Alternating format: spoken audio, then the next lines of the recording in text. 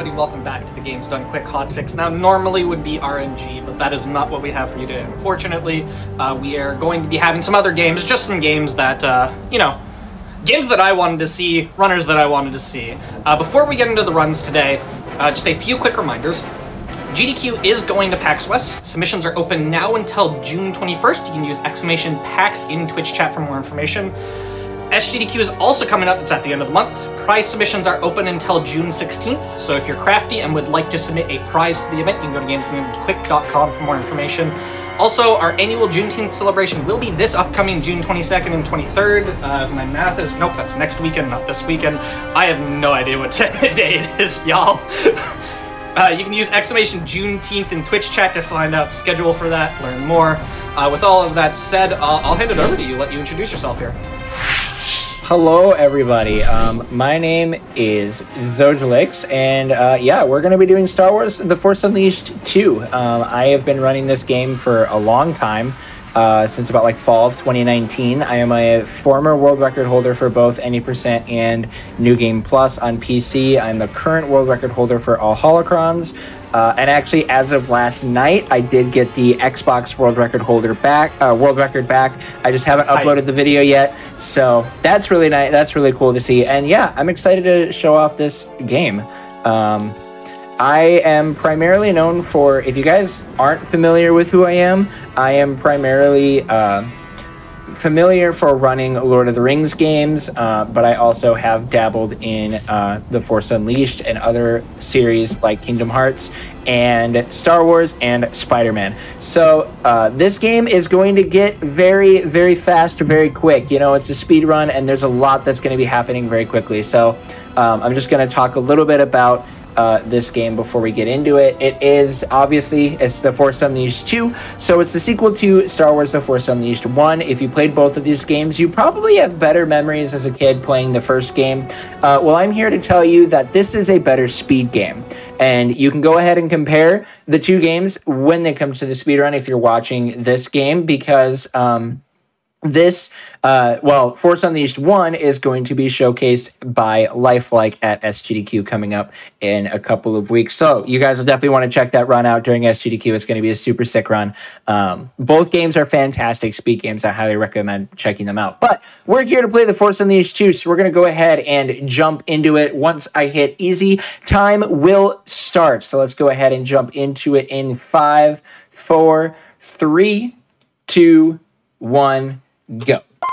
And just like that, immediately I saw my capture card close. So we're going to go ahead. I figured out a fix to that last night because I was dealing with that yesterday during runs. So that'll be a fun thing to keep an eye out for. But so in this game, we are going to be going through our tutorial, and in this game, the game likes to handle things in threes. So it wants us to do 3 saber attacks, 3 force pushes, and then 3 force lightnings. So we're just going to go ahead and do all of those, and then we take out all of these enemies without hitting Juno here, so that way we can end this little like dream sequence kind of thing.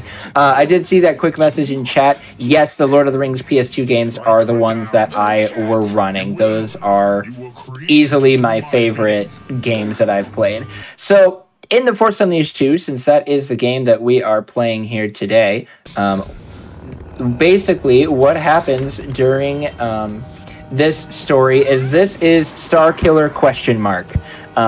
And that is the reason why we say question mark is because Darth Vader has convinced Starkiller here that he is a clone. Now, the game never actually will reveal to us whether or not he is a clone. I would love it if he was actually the original. If you played The Force Unleashed 1 and did the light side ending, then you saw that Starkiller died at the end of the game. But in this game, he comes back supposedly as a clone, and Darth Vader is trying to use him again to hunt down the rebel leaders. But this specific Starkiller is dealing with fragmented memories that are popping up in his brain all the time. And not only is that something that he is dealing with, Darth Vader also wants him to kill his waifu, Juno. And Starkiller has decided that he does not want to kill his waifu. the power of love is better than the power of the dark side of the Force. So we're going to zap Darth Vader and literally break out the wall. And so this is our first little falling section. We're just going to be spamming left bumper to use Force Dash because, well, Force Dash means, well, speed. And not only that, but it will also help us to be mostly invulnerable to any damage that happens. Granted, you have to time it properly, and I'm not good at timing things. But, you know, when you just start mashing a button, you never really know what's going to happen. We got hit twice. That is perfectly okay. So we're going to go ahead and do a beautiful little superhero landing here and break all of this. I really hope they have property insurance because that's a lot of damage, and flex tape isn't going to be the only thing you're going to need to fix that. We're just going to do a quick combo here, take all of these guys out, and wait for this door to open.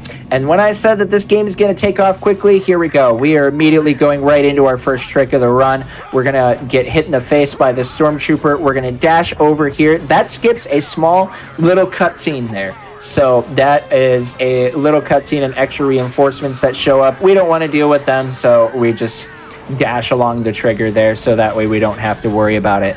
And we're going to have another minor skip here, but we're going to take this time to start talking about the movement in this game. So in any Star Wars game, Star Wars is never complete without Force Dash. Well, with Force Dash is at the end of every single dash is you have this brief little period of end lag. You can see it here as I'm dashing. But in this game, if you jump and dash immediately again, you can actually cancel out the end lag for the movement, making you go significantly faster, as you can see me doing here. Now, obviously, for all of you Smash players, you will definitely appreciate removing any sort of end lag from any run that is going to be from any trick.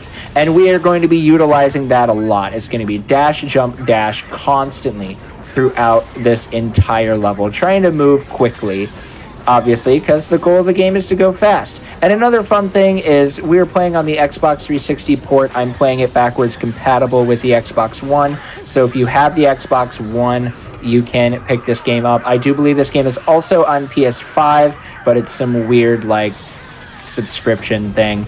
But because we are playing this game, and it is an older style game, you are going to be seeing the game lag. This game really does like to lag, which is not the most fun thing in the world, but hey, that's okay. It happens. Now we've done all of that movement. We're going to be going into two major tricks back to back. Our first major trick that we are going to be hitting is going to be starting off here once we get through this door and learn how to use Force Mind Trick. So what we're going to have to do is you're going to see this turret off in front of us, and we have to do a very, very, very specifically timed jump and dash in order to jump onto the barrel of the turret, skipping all of this shielding area, which prevents us from having to take a whole lot of fights. Saves multiple minutes within the run and is super cool. Let's see if I can do this. The timing can be a little weird. All right, we're up on the guns. That's perfect. We're right here exactly where we want to be. Now we just have to slap our face against a shield here because that will reset our jump counter and allow us to basically infinitely hover. As long as there is a knockback animation, then we will keep our jump reset. Now we're going to be jumping right from there into another trick. We're going to dash over onto these boxes, and then I'm going to do a 3-hit combo, slightly extending my hitbox, and we're going to ride this gunship all the way off into the beautiful Kaminoan sunset. I don't know where that sunset is, but this ship seems to be able to find it, so we are hopefully going to follow it off. And it turns out sunsets are boring, so we're just going to go ahead, jump over here, land, and we're going to be accidentally hitting this trigger. So we're not getting the full extent of this skip, but that's perfectly okay. You still get to see this very beautiful Kaminoan sunset, as you can see here. And then eventually, there's going to be a platform that shows up. Hey, look, it's here. Isn't that beautiful? Throw these TIE fighters into this pillar. That will get us set up to go into the next section of this level. We're actually getting close to the end of this level. We just have to throw this pillar, throw these TIE fighters into this pillar, crushing this ATST, sending a bunch of guys out for a swim. and then we are going to dash over to the end of the level, where I'm going to give a brief little headphone warning. Audio balancing is not this game's strong suit. So we are going to activate our Force Rage ability here, which is going to make us do a whole lot of extra damage and give us infinite force. You can see that meter down at the bottom left corner. That's all sparkly and force and all of that kind of stuff. You see that all glowing and doing its whole thing. Yeah, it's really pretty and stuff, but we just want to go and utilize it to take out all of these enemies quickly using the power of the dark side of the Force and anger, and that will then go and end our first level, Camino the Escape. So yeah, and with each, the glories of this game is they're skippable cutscenes, but they mask our loading screens. So if you play on PC, all of this stuff is paused for the timer, but on Xbox, it's obviously not, because we don't currently have a load remover for the console port.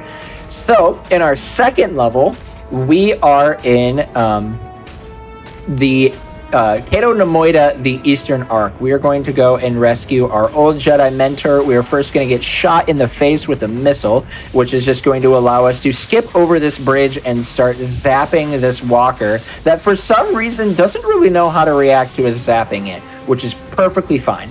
And this walker is going to get destroyed, and then we are going to come over here and we are going to then take these Sith acolytes and yeet them off the edge. No force necessary, just some good old-fashioned yeeting. Well, this guy's going to get force yeet because he decided to bounce up in the air, but that's okay. It was a personality decision on his end.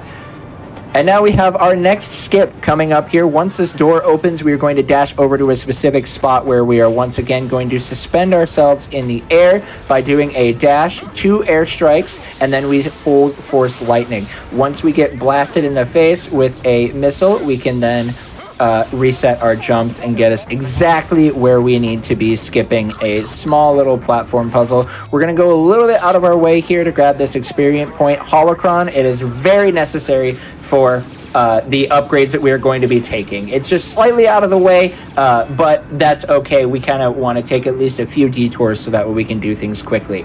Starkiller is going to have a little headache here, and that's going to remind him, oh yeah, I can throw my lightsabers. He didn't know that he could do that before his headache came in. Don't worry about why. You know, everybody has headaches, and for him, that just made him think, oh hey, throwing my lightsaber is a thing that I can do. We're going to go ahead and jump around this corner that I don't think the game wanted you to be able to jump around, but they didn't make the shield far enough.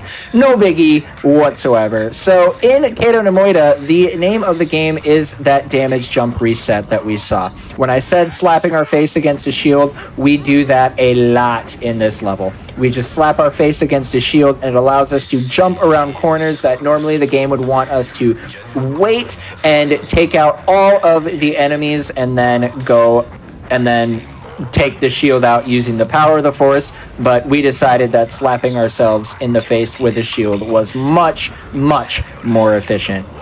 And we're going to come over here, take out all of these guys here quickly, just doing all of our different abilities or quick little zappy zaps, because, you know, zappy zaps are smart.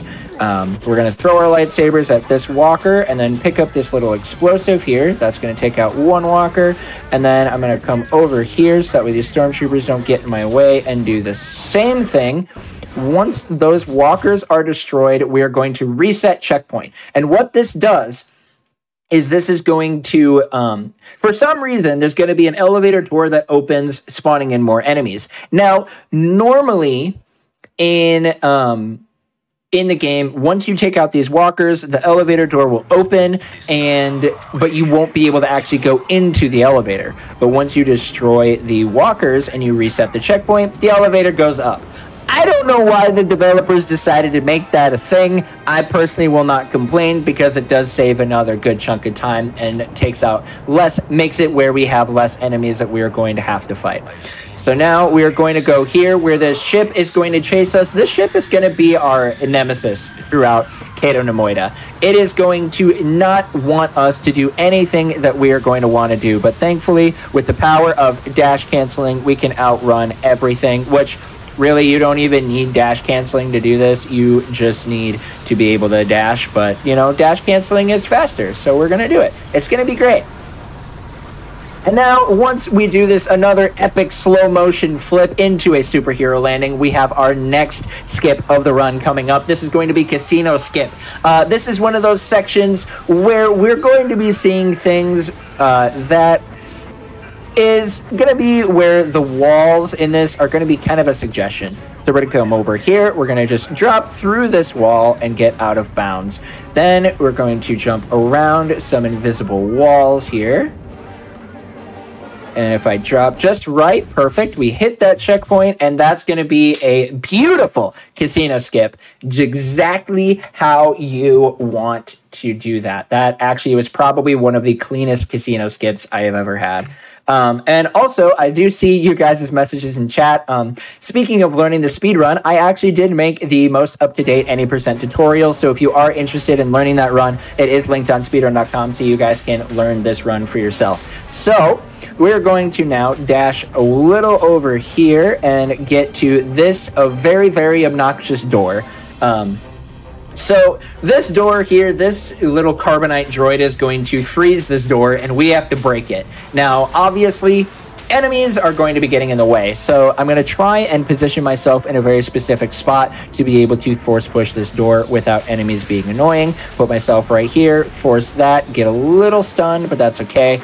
I'm going to do something a little fun for all of you viewers at home. We're going to go and we're going to break this casino and pick up this holocron. That will be a surprise tool that you will get to see later at the end of the game. Then we're just going to dash all the way here. And we're going to get onto this ship here, which is where we will start our first auto-scroller of the run. We've gone 14 minutes of just non-stop action, and this is the first sort of little break that you will be getting. The only real area to it is you just have to zap these TIE fighters as they come at you. Really easy to do because the game has auto-locking, and for some reason, one zap of lightning takes out 3 TIE fighters. So if you have any TIE fighter pest problems, call the exterminators who have lightning, because I guess that's what gets rid of it. Whew! And now I'm going to take this a little bit to take a little drink of water. Hydration is important, especially when you are giving encyclopedic knowledge like you are right now. I try. This is one of my favorite speed games. This was probably one of the games that I definitely had the grind for to get world record and to get where I am. So I am very, very passionate about this speed game. So we're just going to, again, this ship, like I said, he's very annoying. He's going to be chasing us, but we can just, block and deflect his missiles back at him. So obviously the more missiles we can deflect back, the more damage that we do. So we just have to keep blocking all of these missiles, and then we are going to be ending this level. He's going to maybe disappear. Oh, I thought maybe we hit it, but I guess we did not hit the end, but it's fine. We're just gonna do all these blocks. As you can see, Star Killer, he's kind of a pro at fighting this ship, and this ship doesn't really seem to understand the concept of changing up his plan, but it's fine. We won't question this ship's decisions. So that ends Cato Nemoida, the Eastern arc, and now we are going to move to the Western arc because, in order to save your old Jedi mentor friend, you have to get through 2 arcs.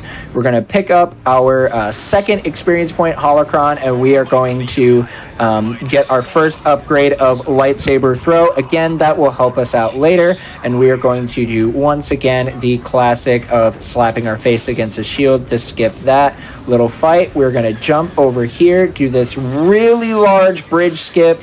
We just need to have these snipers shoot us in the face, and that will then reset our jump, allowing us to skip around this platform once again. And then we're going to have another instance of slapping our face into his shield, and then we are going to be setting ourselves up for the next major skip in this run. This is going to be Big Bridge Skip. So this is going to be an instance where when we reload a checkpoint, the game is going to set itself in a different state than when we first entered this area. So by switching costumes, I'm going to be reloading this checkpoint, and I need to hold my control sticks at a couple of different specific angles. And I'm going to kind of focus up so you guys can see this. But if everything goes properly, we're going to hitch a ride on... Oh, Gonna mess that up a little bit. We're just gonna go ahead and reload, give it another shot. But if all things go properly, we are going to be able to skip across this entire bridge, and which is most of this level. Okay, so we're on ship number 1. Jump across to ship number 2. I barely made that. That was a little on the spooky side, but we're great.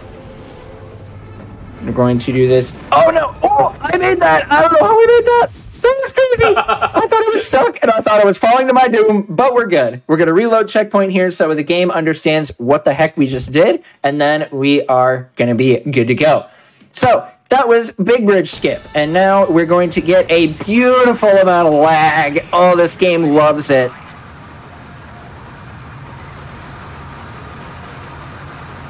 That is really bad lag. Yeah, that's the worst section of lag in this entire game. So yeah, this ship is gonna try and shoot us. We're just dashing. The game wants you to use cover. We're just gonna swag on him and you dash back and forth, and he won't hit us. So nothing we really have to worry about. And then we're going to throw these missiles at this ship. Sometimes the force yeet doesn't always want to do what it, like, follow the direction that you tell it to, which is fine. It's not that big of a deal. It just kind of makes you look a little on the goofy side. And then we're going to chuck this ship into this pillar here, and it's fine. It sustained multiple missiles worth of damage, but it does not care. It is going to continue to try and beat us up. But once again, we can dash back and forth. We're still not going to let this guy beat us up. Another quick lightsaber throw, and once again, we are looking pretty golden. We just take this, throw more missiles at it, reflect as they come through. The more missiles we hit, the faster this section goes. Or this might just be a slight auto-scroller. I honestly don't know. One more big yeet, and this ship is finally taken down. And we're gonna take one more little hop, little skippity jump to get over to the arena. So you guys are probably wondering, what the heck are we even doing at this planet? So Starkiller, he's currently trying to find his waifu. And he believes that the best way to find his waifu is to track down his Jedi mentor, Ram Koda, who survived from the first game and is now... he got captured on some sort of a mission from the rebellion and is now here. And so we are just going to jump. Well, we're jumping right now because we're happy to see our Jedi mentor, but also this allows us to hit the trigger for the level just slightly earlier than when we would normally hit it. So now we are in Tarkosay Arena, where we are going to have our first big boss fight. This is another area where the run kind of does slow down a little bit. So it basically is, this boss is put into 3 phases. Each of the 3 big phases has 2 small phases. So in total, that's a lot of phases. So we're just going to start off by zapping this guy in the face. This is going to make him slam his hands on the ground, and then we zap his hands, and it allows us to then force push his shackles. We have to do this twice to then trigger a quick time event. And then once we do the quick time event, we're going to do a lot of damage to our Gorog here, and then we will be able to then set up for the next phase. So we're getting a lot of damage off, trying to zap as much as we can. And you're probably wondering, all right, you're using a lot of force, and I do see that you have a force meter.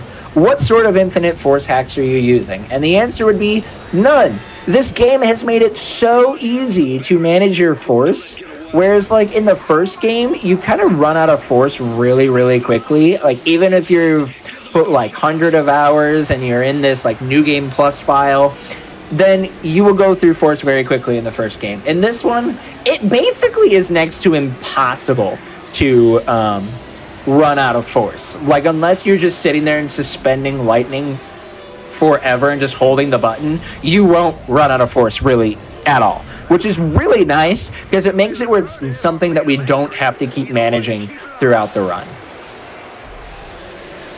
And yes, sometimes you'll see me mashing my lightning button. Other times you'll see me hold the button. That purely is just because it's something I kind of feel like doing at the current state and time. You know, there's really no rhyme or reason to why sometimes I mash and sometimes I don't. Except for, like, obviously here where, you know, the game tells you to mash. This is a game that if you struggle with mashing, it might be a little difficult, because this game does have a fair amount of it. This was the game that taught me that mashing a button is actually a skill. This and Pokey Pummel from Mario Party 7.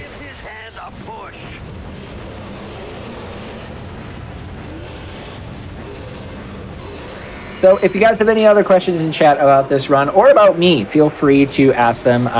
Especially during this level, this is a great time to be able to ask questions. Oh, also the game tells you to hold right trigger. Yeah, that's a suggestion. As long as you push it initially, it doesn't matter. It's fine.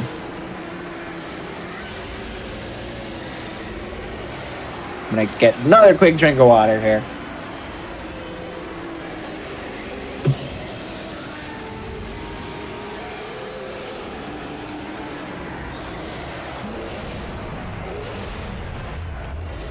All right, now we just have one quick little quick time event here. This will end this first phase.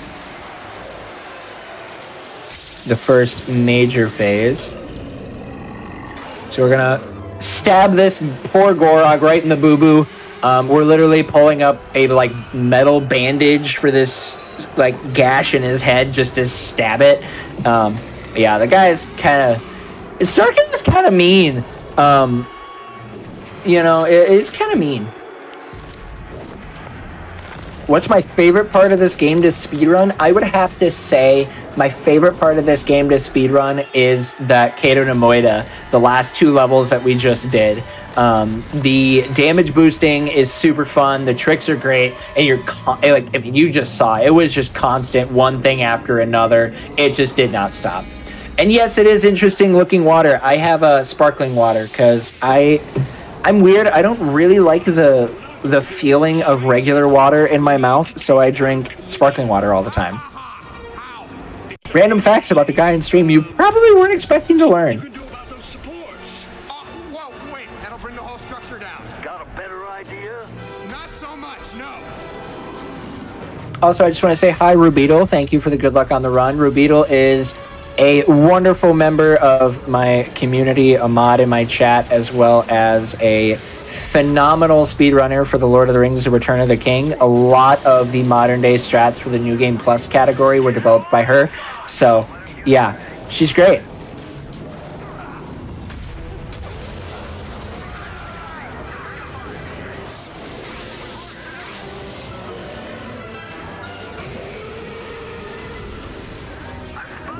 All right, so yeah, this section of this fight is very RNG heavy. Oh, that's more lag. Wow, hello.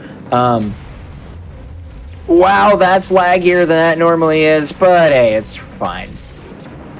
So, yeah, with those damage boosts and stuff, they seem very, very difficult to pull off at first, but with a little bit of practice, it honestly isn't too difficult to get the feeling down, as long as you understand that once you slap your face into the shield, basically what you're looking for with those damage boosts is when Starkiller is when he gets like the knockback animation. As long as you're seeing that knockback animation, then you know that you're doing the damage boost.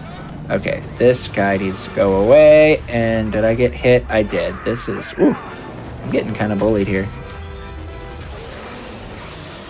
But it's fine. We got our lightsabers stuck into this guy's face, and that's the part that matters. Oh, that's why we upgraded our lightsaber throw earlier in the run, is because then it allows us to do more damage to the Gorog here on a fully charged lightsaber throw, and it makes this part go by faster. Fun little things here. One of the things that is really cool about this run is we have figured out what are really the key upgrades So there really are not a lot of upgrades that we will be getting during this run. It's mostly just getting the like very key upgrades. We get a lightsaber throw upgrade, a lightsaber damage upgrade, and a mind trick upgrade. Those are all of the main things that we will be getting. And that's it. As long as you know to get those 3 upgrades and you know when to get them, you'll know what to do. So poor Baron Tarko here, he's gonna get eaten by the Gorog.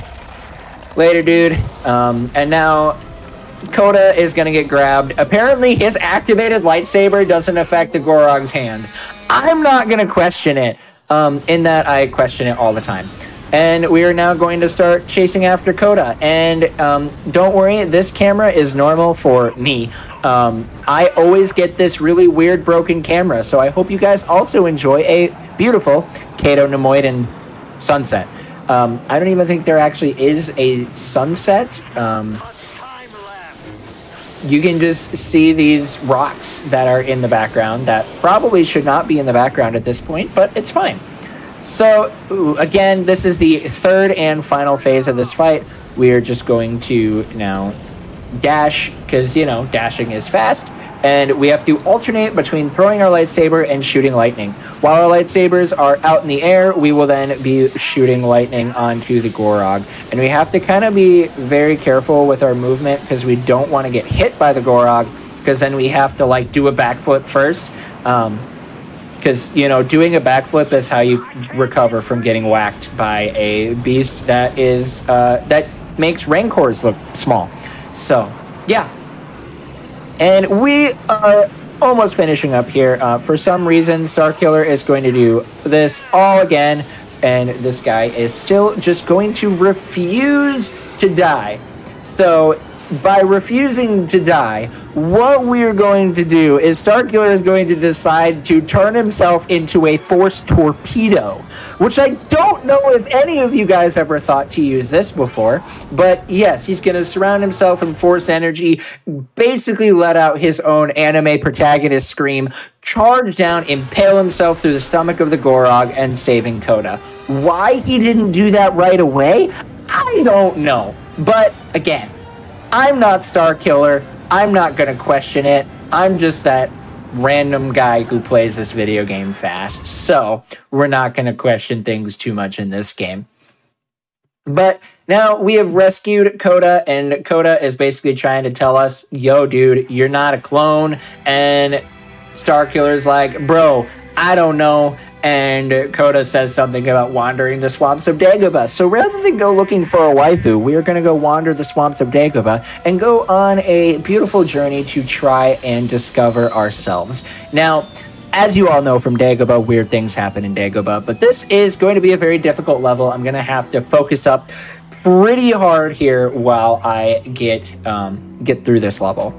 So just going to see how this, just see what happens here. Going to jump on the ship, dash over here, and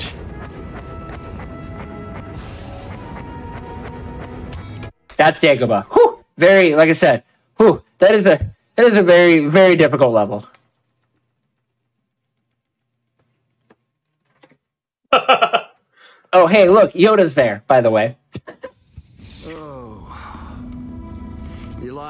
And so now, Starkiller has still not decided whether or not he is actually a clone, but he's decided it's time to go and be with his waifu again. He wants to rejoin the woman that he loves. And in order to do that, he goes and picks up Coda again, and they are going to make their way to go see his waifu. In which Coda's like, yo, you need to, like, tell her that it's you. And he's like, bro, I don't know, I'm a clone. And they're basically, like, having a thing. They're having a, like, teacher-student moment. And then Starkiller's like, yo, you know how you wanted to, like, blow up Kamino? Well, here, I have this thing that you can do it. And I didn't give it to you earlier. But again, I'm not questioning Starkiller's decisions. So this ship that we are on is the Salvation. Basically, the Salvation is Juno's ship that she is the captain of. And she also, also Starkiller had a vision that Juno gets like kidnapped, and that's why he's here. He feels like he has to save her. I don't know exactly, but for some reason he doesn't just like, you know, call her. He's just is like, no, I'm gonna go. And now, well, the Imperials are here.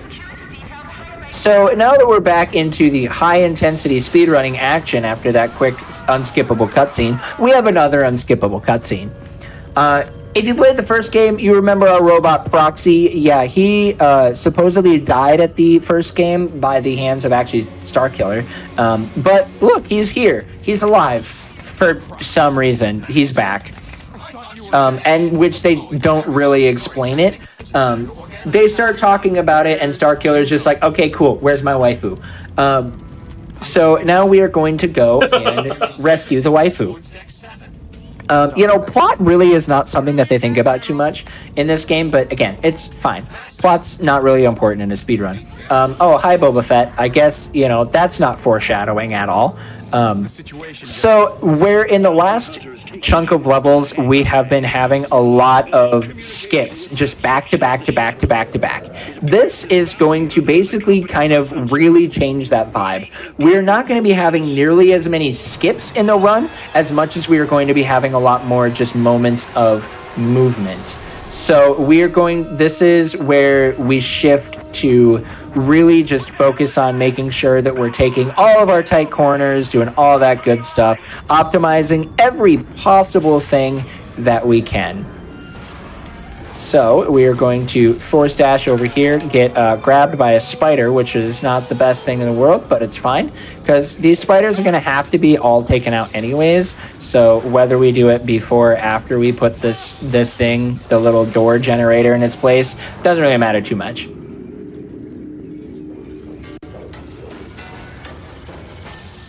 All right, so there's going to be a bunch of spiders, and once again, Starkiller is going to have another headache. It's been a while since his last headache, I know, but this headache is going to remind him that he can use Force Repulse, which is basically Force Push in all directions.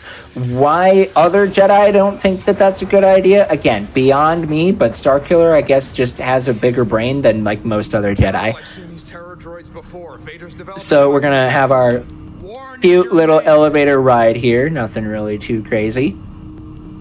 This is like the calm before the storm of movement and enemies. So before, we haven't really had too many issues with enemies in this game. It is going to be very different in this section now. Hi, Mr. Rebel person. Your body is getting in the way. But there's going to be a lot of enemies. And if you are familiar, I've ran the PC port on GDQ Hotfix before. I'm not running the PC port right now because I have yet to be able to get it to work since upgrading my graphics card. So I'm running the Xbox version. Well, on the PC version, if you go too fast, things just won't spawn. Which for a speedrun is great because you don't have a lot of enemies you got to deal with. That's not the case on the Xbox version. So any enemies that spawn will follow us throughout the entire level, which can make areas very, very scary because in the PC version right now, these Terror Troopers, they just wouldn't spawn.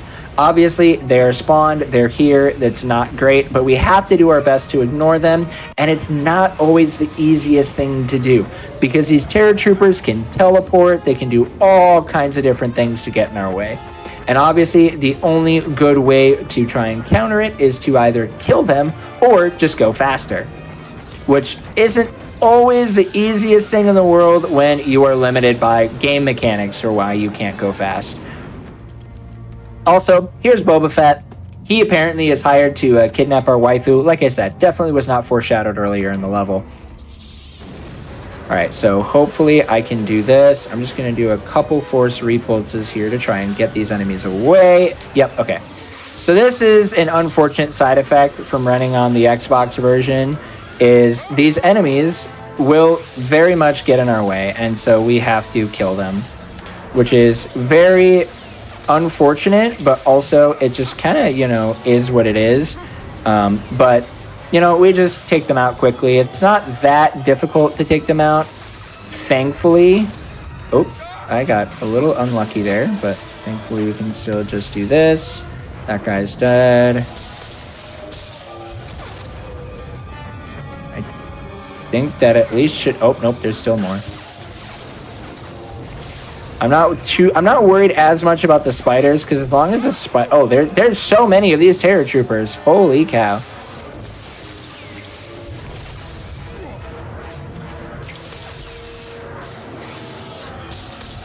Why are there so many of them? I'm not familiar with why there's so many. Okay, but we have enough now. They're gone. We can open the door and we can move. All right, so we're going to dash into here and do some platforming. We're going to... we're going to do a very specific dash here, so that way we die in this cutscene, because then that skips the cutscene. Because this is a weird death area where for some reason the game doesn't register you as dead. It just teleports you back to the other area without causing you to go through a load screen, making it a fast death, which is nice to have. All right, so now we are here into engine room skips. This is where there are a bunch of little minor skips we are going to be doing, which if we shove ourselves in the middle here, we're gonna, I guess, ping pong back and forth a little bit, and then the game's gonna behave, so. Also, this thing, you would think, oh, you can't squeeze through that. Yeah, we can. Oop, that was a little spooky there. Got a little, like, stuck.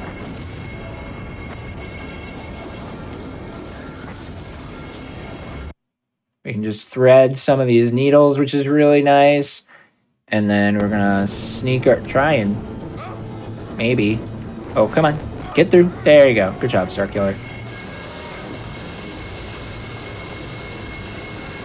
We're gonna wait this cycle out, and then we're gonna have a very, very, very, very, very difficult jump coming up here that I hope I'm able to get. I've been pretty good at getting it, so I hopefully didn't just jinx myself. And I didn't. We're all setty spaghetti.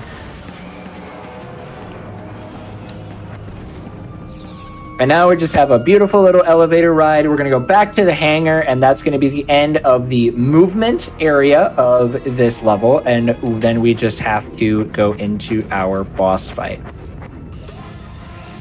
Which our boss fight is, you know those big holes in the wall that we ran through? Yeah, obviously something caused that. We're going to go and we're going to fight that thing. Because that is trying to blow our ship up, and our waifu escaped, so we obviously are sad that our waifu has escaped, and we don't want our waifu to completely get away from us, so we're going to do what we can to try and get her back. Yes, I know, but he won't be expecting the entire rebel fleet. My thoughts as well. See, there's the big droid. He's sneaking away. And then we're going to quick switch costumes, and with those costumes getting switched, that will then skip the cutscene here and get us into this boss fight quicker. Sarge, just so you know, I was using wireless earbuds for Discord because my monitors don't let me have Discord up on my computer, and my wireless earbuds just died. So, okay, so that's fun. You can hear me now. So for this fight, I am going to be lifting these pylons up here in the air, and we're going to be trying to manipulate our Terror Walker here to go in a specific direction. But we can't go too fast. Oh, come on. Because we don't want the Terror Walker to turn around too early. No, that droid jumped on me and gave me a hug when I did not want a hug. Because if we go too quickly through these energy pylons, then the droid will turn around and will get in the way of this last pylon. Now, obviously, we just took him out, so we don't have to work. Now, since we did that part correctly, then we're fine. But we're just going to pick this little box up, throw it at our Terror Walker, and we're going to now just start beating the absolute schnoz out of this guy. Doing 3 hits, and then I do a lightning strike with my lightsaber combo. That is just to make it where any enemies that gather around me, they will either get taken out or they will like dodge. And so that's something that is really nice. Oh, wow, okay, that like generator thing went to where I needed it to go. So that is phenomenal. So we are going to now just continue to move through here, trying to get all of these big honking generators back in their place. Put that in, which is great. And now we got the shield taken out again. He's gonna vibrate a little bit because apparently you vibrate when your shields get taken out. I've never had any shields of mine taken out, so I don't think about it too much. All right, go over here, throw another explosion at this guy. And now we can then start beating the tar out of this guy again. Oh, come on.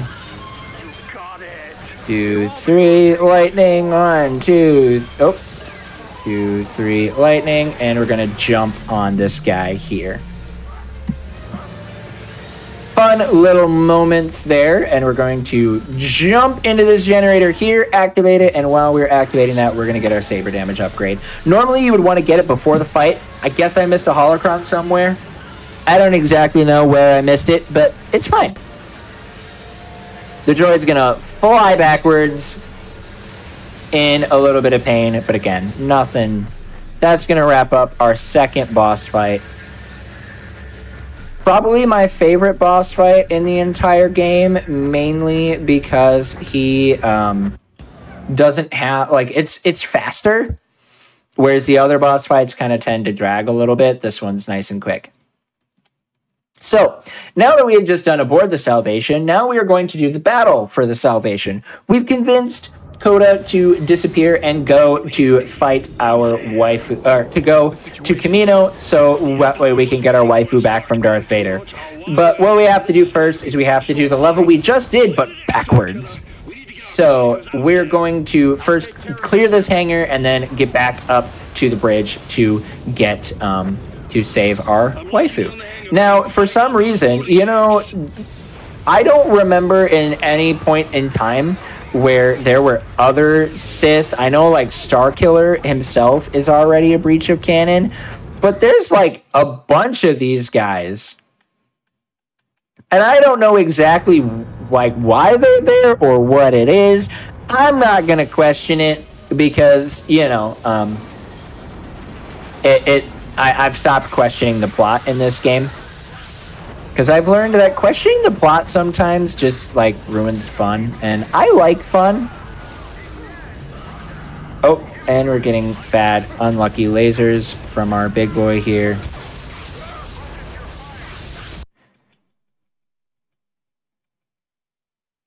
I don't know what caused that Sith guy to, like, fall over and die, but I'm not going to question it too much.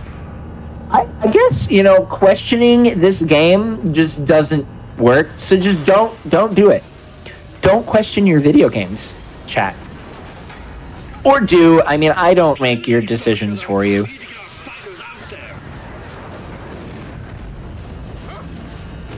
Throw that. Oops. That was an awkward throw, but that's fine. Chuck our lightsabers again.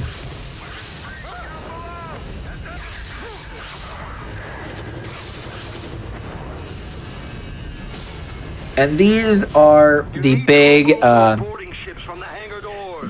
know, hangar doors. How do we get rid of them? We zap them. We don't grip them because, you know, that would be silly and practical. But if we zap them, then they go away. Again, I don't make the rules. I'm just the guy who plays the game fast, and I'm not going to question it too much. We have Imperial troops in the engine room. And now it is time for more engine room skits. We are going to pop into here again, and we are going to once again wedge our way through this little bit of energy. Now, for some reason, oh boy. All right, I'm a little nervous for my health here.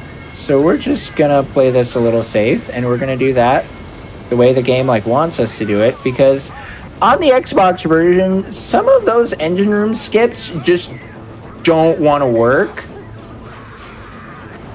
So like obviously, you know, you don't want to have them be a problem where you like die. because I have ping-ponged enough where these engine room skips have just killed me. But, you know, we actually made it through a lot of these pretty nicely. I just need to squeeze through this last one.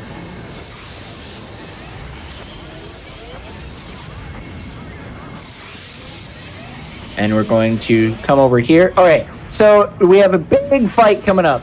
Okay, and as you can see, when we have big fights, we have our force rage meter. So we're gonna get angry, we're gonna drop down, we're gonna explode, and we're gonna just keep exploding. Gonna explode like 5 or 6 times, and the fight's just gonna end. That's the last of them. Now, get moving. Why that happens, we don't know. Actually, no, we do know. We kill the enemies faster than they all spawn. And by killing the enemies faster than when they all spawn, then the game will just assume that you finish the fight. And then we'll just... Oh, okay, that guy just decided he wanted to block my horse grip, which I mean, like, you know, he can do what he wants, but when you defeat the enemies faster than they... Oh, that's fine! I'm falling. Then, wow, I have lost all train of thought here, guys. I'm so sorry. If you defeat the enemies faster than they all can spawn, then you don't have to worry about them because, you know, the game is just like, all right, there's no enemies. Boom, you're done.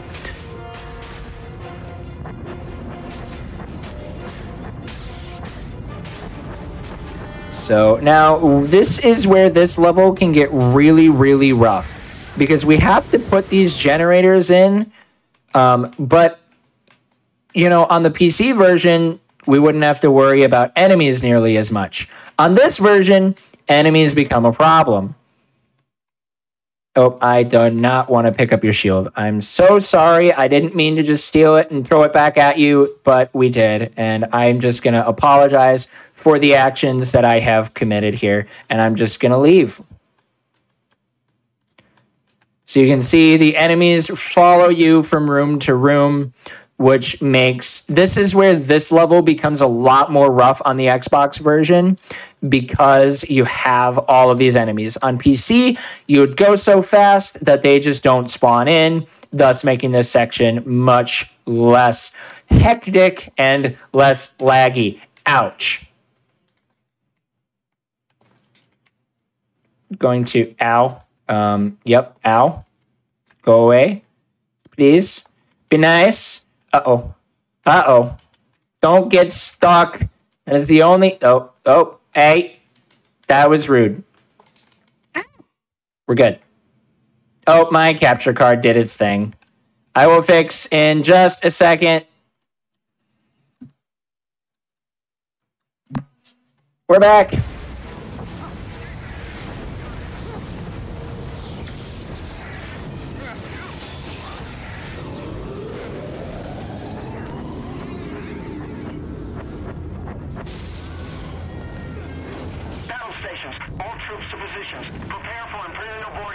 Looks bad, Coda.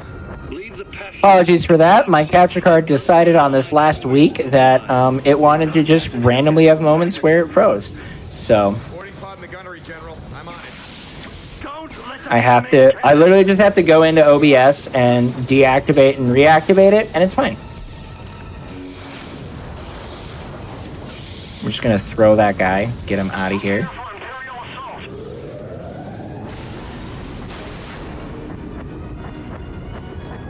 Now we have this final little generator doohickey McThingy-majigger.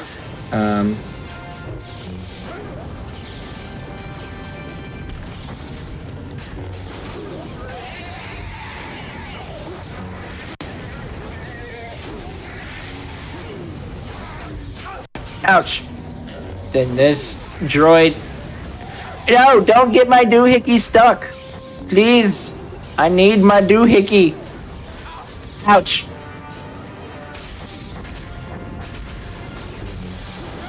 Ouch. I'm throwing you that way because I need to move this. See, and again, like I said, on the PC version, none of this would be nearly as relevant, but it still works fine. Kind of adds like a slightly different flair.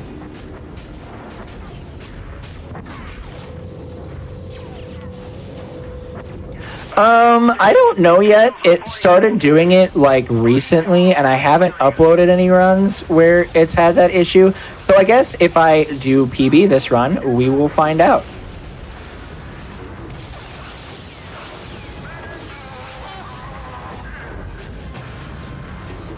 Chuck that. I want to throw this box. Missed my actual target with it, but that's okay. That happens. Throw that to knock that guy down.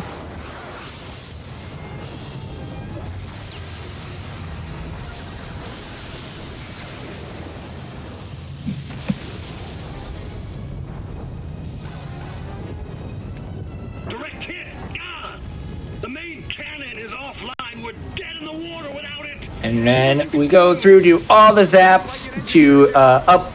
Yeah, so this is the main cannon. Why we didn't think to just fire this immediately, I don't know. I don't care if you have to fire that But- thing by hand. Boom. That gets rid of that. Again, why I didn't fire it initially Great shot. Now is beyond me. Gonna ride up this elevator here. And by being up in this elevator, this is going to carry us to our little tram.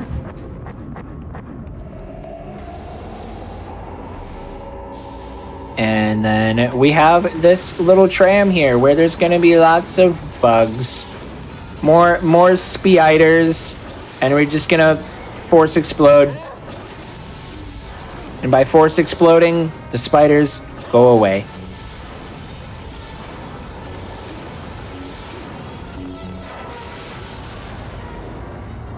And like I said, force management, not really anything that we have to worry about.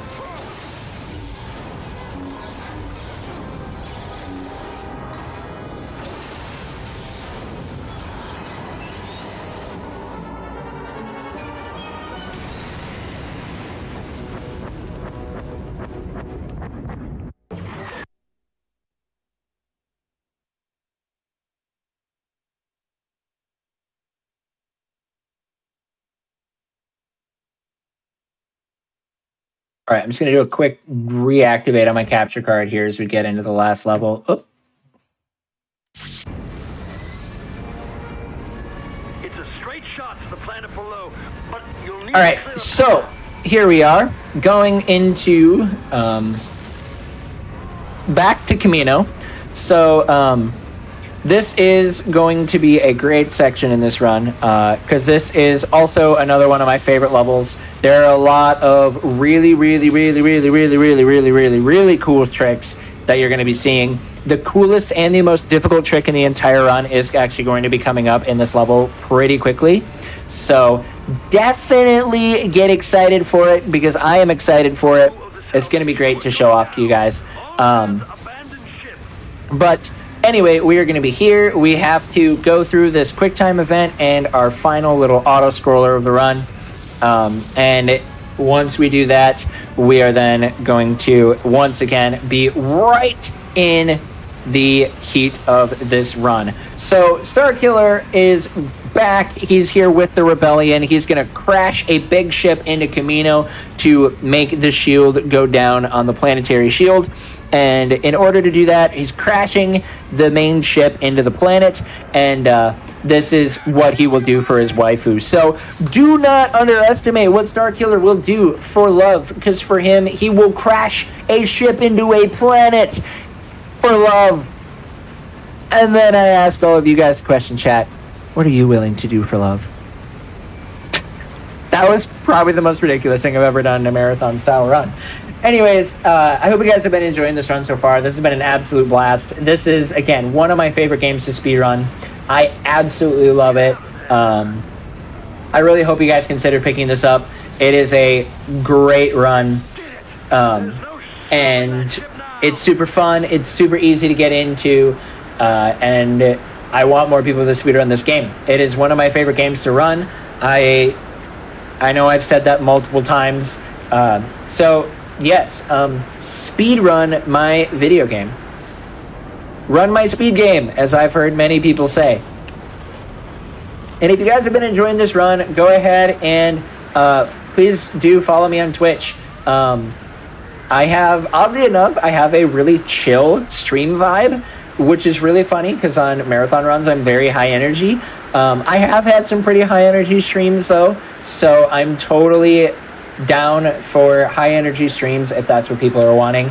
And also, for those that have been watching, I also do freelance esports shoutcasting. So if any of you guys are into our esports tournament organizers or anything like that and need a hype shoutcaster, hit me up. I'd love to be able to help you guys out. I love shoutcasting for esports and it's super fun.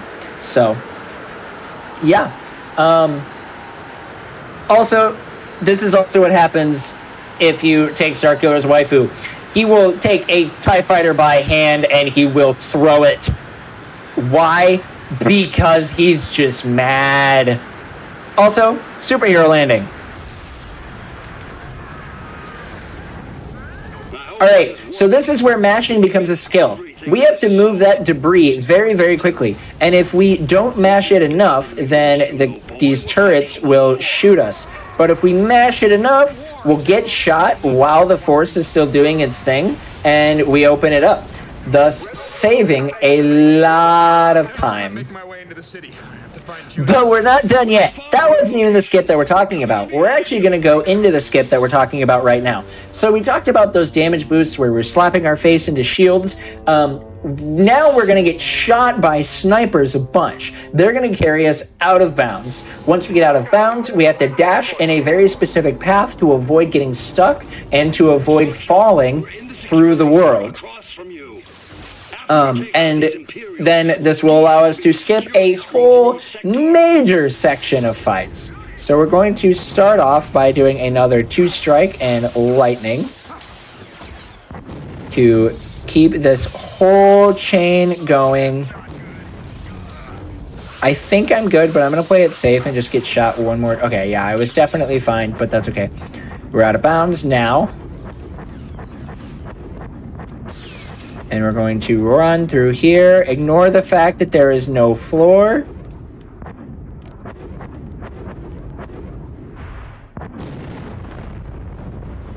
And we're through.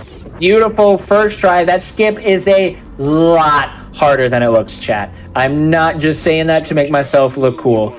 That strat can have so many ways that it can go wrong. So to get that first try at this on Hotfix here is always a wonderful feeling.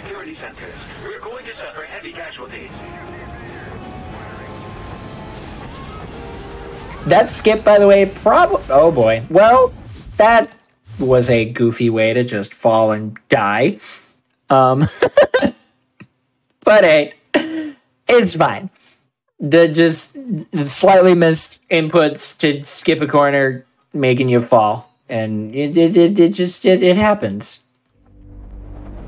Thankfully, we're right here. And, oh, look. All the enemies despawned.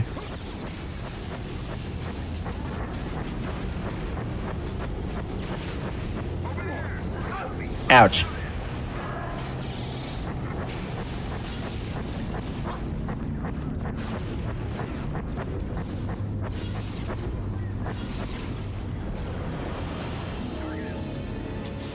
Alright, so now we're here. We're going to steal this guy's shield and throw it in his face because Starkiller is just mean. And then we're going to force explode a bunch. There are droids that are spawning. You can see them over here. But as they spawn, as long as we are force exploding, they die. So we just keep doing this until Coda starts talking.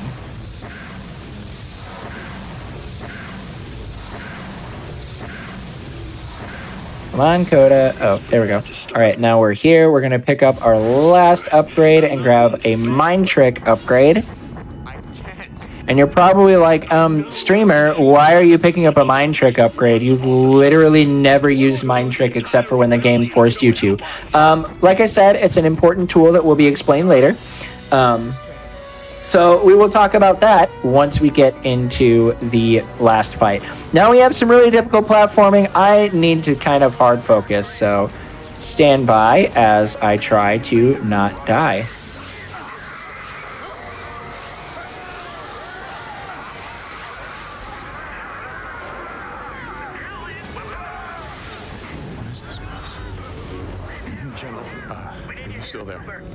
Proxy, come in. Do you read me? Someone answer me. General, do you copy? Yeah. We were able to hold them off. Barely. Okay, quiet. Coda, listen. There are thousands of them. He's cloning an army. I can feel them. They're like me. They're strong in the Force. What are you talking about? He's cloned an army. That's impossible. We're on our way. Okay, that is a good first chunk of platforming. We're not out of the woods yet. We have to just yeet these guys away.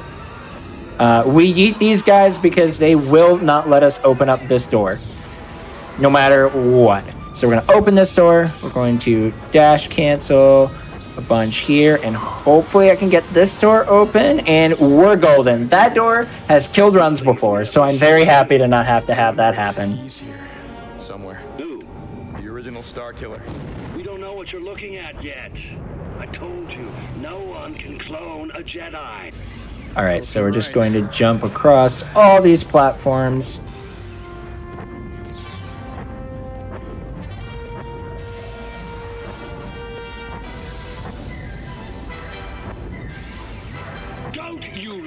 Here. Scary. Any longer, General. Listen to me. Jump on this little test tube here to get up here. Without you, we can do this together. There's no time. I'm sorry. Pull that door open, and we are golden through here. And that is going to complete the last little bit of platforming. So now we just have to get into our last run. So it's great. We're looking great. And things are going to get a little spooky. Here the game is going to decide to force us to walk. It's kind of unfortunate, but also it's, you know, got to set the stage, get the spooky parts, as Starkiller's headaches are going to come back. I know it's been a while since he's had a good headache, so we're going to have him have a lot of headaches here. But first, Darth Vader is going to appear out of nowhere and give us some really weird lightsaber physics. First, he's going to headbutt us. I wonder if that's where the headaches come from. Because, you know, getting headbutted by Darth Vader, I'm sure would give a lot of people headaches. Vader! Come out! Juno! Who are you? Juno, it's me! You're a monster. A thing. Juno, please! All right, so we're getting real close here to getting. We just want to get our waifu back. You know, that's the whole goal of this entire game, is for Starkiller to get his waifu back. We're gonna do all of these lightsaber locks, hitting Vader, leading us to another headache.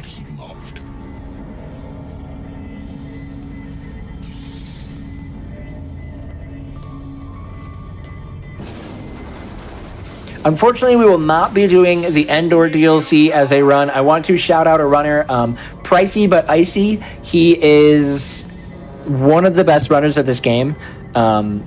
He came in and just cleaned out my any % New Game Plus records. And he did do a speedrun of the Endor DLC. So if you're interested in checking that out, I highly recommend it. That's one more headache before we get into fighting Darth Vader. Alright, so you guys remember that holocron that I picked up back in Cato Nemoida in the Eastern Arc? at the very end of the level that I said would be a special surprise tool to be used later. I know you guys don't remember it. It's okay. I only remember it because it is my entire gag. But we're going to show, I want to tell you guys what it is. So, for some reason, I think it's a game. I don't know if it's a game or if it's a show, but there is this wonderful character that I still don't know what it is, named Guybrush Threepwood, that the developers of this game created to put into this video game. So, what we're going to be showing off is once we hit this very specific cutscene, you will see it, because we have to do one final costume change to skip a cutscene. We're going to be changing into the man, the myth, the legend, Guybrush Threepkiller. So if you couldn't take the plot seriously for this game before, oh boy, you will not be able to take it seriously now. So we pull this cutscene happens, we're going to menu all the way over here, and we are going to activate Guybrush Threepkiller. He's wonderful. He is a beautiful individual, and it is going to ruin the experience of anything serious in this video game. But just look at him. He's great. Welcome, Guybrush Threepkiller. You look so good. You've never looked better. Also, his lightsabers don't fit on his sides.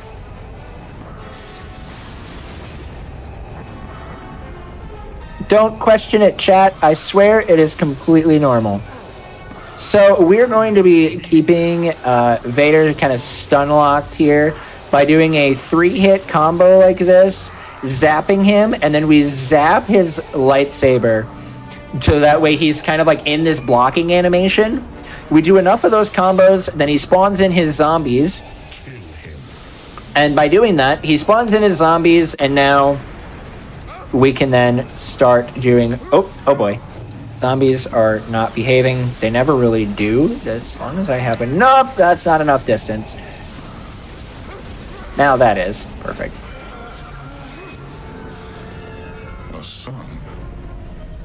Our final headache of the game. Or no, I think we have one more headache. But you don't really, like, notice it as a headache. So, it's... yeah, it's fine. So, oof, he is... Vader is just gonna absolutely snipe me. Woo! Don't spook me like that, man. Alright, so this is the zombie phase for the Vader fight. We're going to be jumping across and fighting Vader while he spawns in an army of zombies. And to deal with these zombies... Oh, come on. We're going to be mind tricking these zombies to fight and distract Vader. This is why we get the one mind trick upgrade that we do, because it makes the zombies fight each other and makes Vader not focus on us. And when Vader is not focused on us, we can then just hit him without any worries whatsoever. Because what we need is we need to be able to do a lot of damage to Vader, but also not initiate a lightsaber lock. Because if we get a lightsaber lock, then we will be losing a lot of time. And it is very easy to lose runs to this fight because Vader will give you lightsaber locks. But as long as you keep him staggered just enough and keep his focus on the zombies, you shouldn't get a lock. Now, I don't want to jinx myself, but, you know, things can still get like that. This is a weird phase. Come on, Vader. Just jump. Okay, there we go. He is jumped. He took a little longer to jump than I wanted him to, but that is okay. Force those zombies. Ah, did it again. Deactivate and reactivate. Thank you for saying something, chat, because I would have not noticed.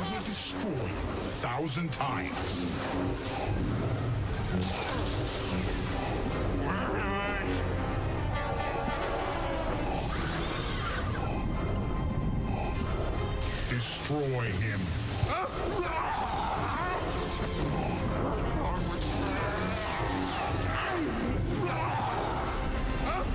Come on. There we go. We're very close to finishing this fight here.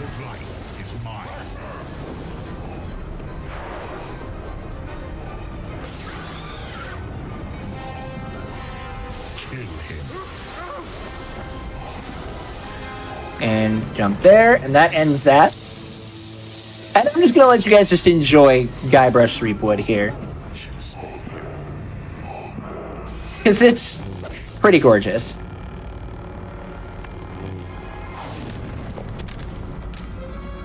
And I also do need some water.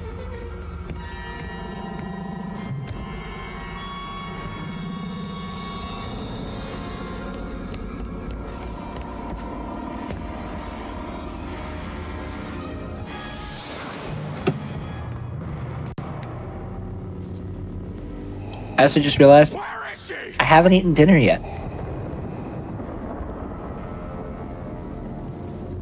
Juno.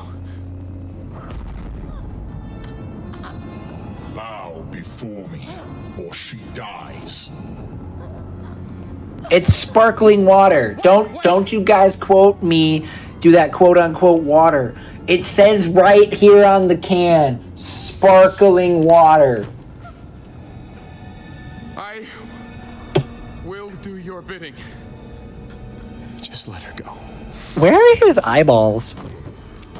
Find and kill General Kota.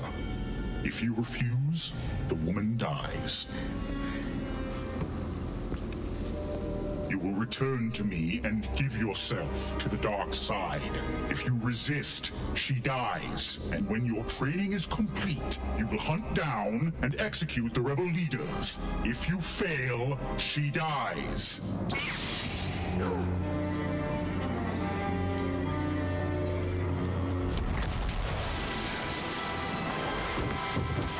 Well, goodbye, waifu. She just got thrown out the window. And that made Guybrush very upset.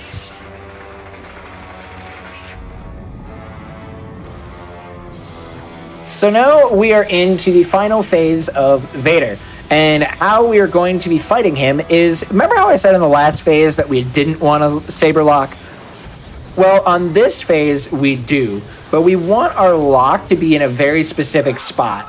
We want to shove him back over by this pole. By keeping him... Oh, hello? Quick time event? Thank you.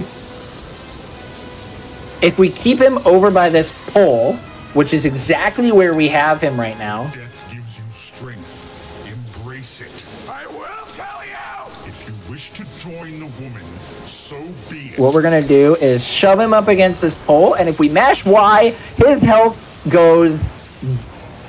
bye-bye. Don't you want to know where you came from? So I'm going to try and kind of keep him over here and try... Perfect. That is a beautiful fight. She would have never loved you. You will die where you stand! Come on. She is holding you back. Shove him into the pole again. And delete Darth Vader's health once again. And now we have one final quick time event and a small little unskippable cutscene before that is time. So I just want to give all my shout outs during this quick time event so that way we have a quick turnaround for the next run. I just want to say shout outs to the Force Unleashed community. I see two of you guys in here, StarFalco64 and Lifelike. Lifelike is going to be the one running the Force Unleashed 1 at SGDQ, so make sure you guys check out that run. I unfortunately will not be able to attend SGDQ this year, but you guys definitely want to watch that run. It is going to be phenomenal. You will see the first game done very, very quickly by Lifelike. It's such a great speed game, and you do not want to miss it. And then other shout outs, StarFalco64, been killing it on the 6th gen stuff. He is a absolute legend at Force Unleashed on PS2, Switch, and Wii, and PSP, as well as he just optimized Force Unleashed 2 on Wii. So huge shout outs to you. Pricey but icy. he's basically done everything, so he's great. Huge shout outs to him. Also, real quick, the game tells you to mash Y. We're not gonna do that. It's fine. The game doesn't tell you to do it. The game tells you to do it. We're not gonna listen. The game doesn't care. Also, shout outs to Coasters, one of the mods of the game. It's been great to have him kind of run at least a little bit as he's been coming back.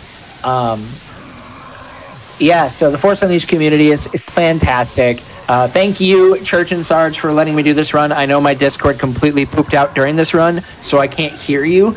But thank you for getting this on the schedule, and I am so sorry for all of the scheduling issues that I've had. Like I said during pre-prod, is that scheduling and Socialix does not go well together. Any other shout-outs that I might want to say? Shout-outs to the Lord of the Rings community. You guys are my home. I love you guys. Shout-outs to Midwest Speed Fest. They're a fantastic marathon organization. Absolutely love them. They're my home marathon. And shout-outs to Running for Reals is a marathon organization that I run. We actually have our games list coming out next week sometime. So we're going to be hosting an event raising money for the Real Hope Project. So you guys definitely want to check that out. It has actually been crazy doing this games list because we're running out of time, and it's great. We have too many runs. Oh, time is coming up here soon. And we're going to do Dark Side ending because I felt like it. Also, I had my splits up the entire time. Friends of GDQ all viewing here. That is a new world record. Yeah. Absolutely. GG on the run. I know you can't hear me. Huge congrats on the world record. That's sick. Unfortunately, the Discord issues happened, so I want to say thank you so much for being on. I know you can't hear me. Everybody make sure to follow Zojilex. Absolutely fantastic runner. I mean, as you can see, he just got the world record, so definitely worth checking out. Give him a follow. Take a look at all of his runs. A very good speedrunner. We do have more run coming up. We have Ghostrunner 2 coming up. Before we go over to that, just a few quick reminders. You can join the official GDQ Discord now, and you can add the new Hotfix role where you can keep tabs on upcoming events, talk with staff and showrunners, and more. You can use !Discord in Twitch chat for more information. Also, your subs, Prime Gaming subs, gift subs, and bitch cheered on the GDQ Twitch channel do help support the Games Done Quick channel and the GDQ Hotfix. So if you like any of these shows, RNG, Random Number Generation, which is normally supposed to be here, Time Capsule, any of our specials, any other shows, it really does help us put these on. With all that said, we're going to take a quick break, and we'll be back with Ghostrunner 2. See you in just a few minutes, everybody.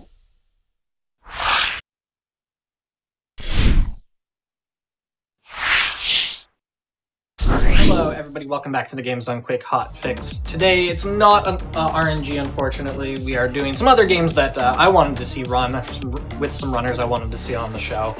Before we get into the second run of the night, just a few quick reminders. If you've missed out on any of our shows or our events, any of the things we've done on our Twitch channel, you can go check them out over on youtube.com/gamesdonequick. All of our VODs get uploaded there. And also, if you're over on YouTube right now, be sure to press the like button on the video, subscribe to the channel. It really does help us out. With all that said, we have Ghostrunner 2 here. I'll hand it over to you, let you introduce yourself. Thank you, George. Hello, everyone. How you guys doing? And today I'm gonna give you a showcase of Ghostrunner 2, the speedrun. And my name is Sonic. I'm a runner of this game, and we're gonna go over the in and outs of the speedrun of this game, and also talking about the game in general. And so for those of you who are not familiar with Ghostrunner 2, this is the second game of the Ghostrunner series. It was released back in October last year. And I always like to say that this is a combination of Mirror's Edge with Katana Zero. And there are going to be parkour elements, and also it's a first-person hack-and-slash game. It's centered in a cyberpunk setting with some post-apocalyptic elements. I'm going to be running the 80% unrestricted category, which is going to allow me to do several tricks such as movement tech, ability spam, vehicle exploits, and also out of bounces. So some levels that usually take some minutes in order to finish, I'm going to just finish in just a matter of seconds. So yeah, I hope you like the run. I'm really looking forward to this. I'm going to start, I'm going to make a fresh file, and I'm going to give you the countdown, and we're going to start this run and explaining a bunch of stuff about the game. Okay. So we need to skip these cutscenes, and we can just start the run. So, as in 3, 2, 1, go. Okay, we jump right into the game. As I said, this is a first-person hack-and-slash game. The very first thing I need to mention here is that the movement is very important for the round. One of the main core mechanics in this game is the use of dash, which also we are combining with the slide and the jump. And we do a very particular technique called dash slide jump, which is also called DSJ. So pretty much what happens is that when I do a dash, I slide and then immediately do a jump, and that pretty much keeps the momentum that I'm grabbing by doing a dash. I'm going to be using that in most of the run. And it's a very important trick, and it's like the main speed tech in this run. Now, let's talk about the game a little bit. And so as I said before, this is a first-person hack-and-slash game. Even if movement is very important, there's also combat mechanics in this game. My character, Jack, is what can I say, in very layman terms, I'm a cyber ninja. I have a katana, and I can kill most of the enemies by using my katana melee attacks, and also a couple of abilities. So the gameplay loop in this game is mostly getting into a room, finding a bunch of enemies, and you need to kill them in order to progress to the next area. So the main thing is that I can kill these enemies with just one slice of my katana, but at the same time, if I get hit once and I lose or I get shot, I also die and I need to retry the room. So that's the main mechanics and the main gameplay in this game. Now let's go back to the movement here. As you can see, I'm dashing and doing the dash slide jump. That gives me a bunch of distance in order to make it to further make long jumps. However, there's a big caveat in this mechanic, and it's the use of stamina.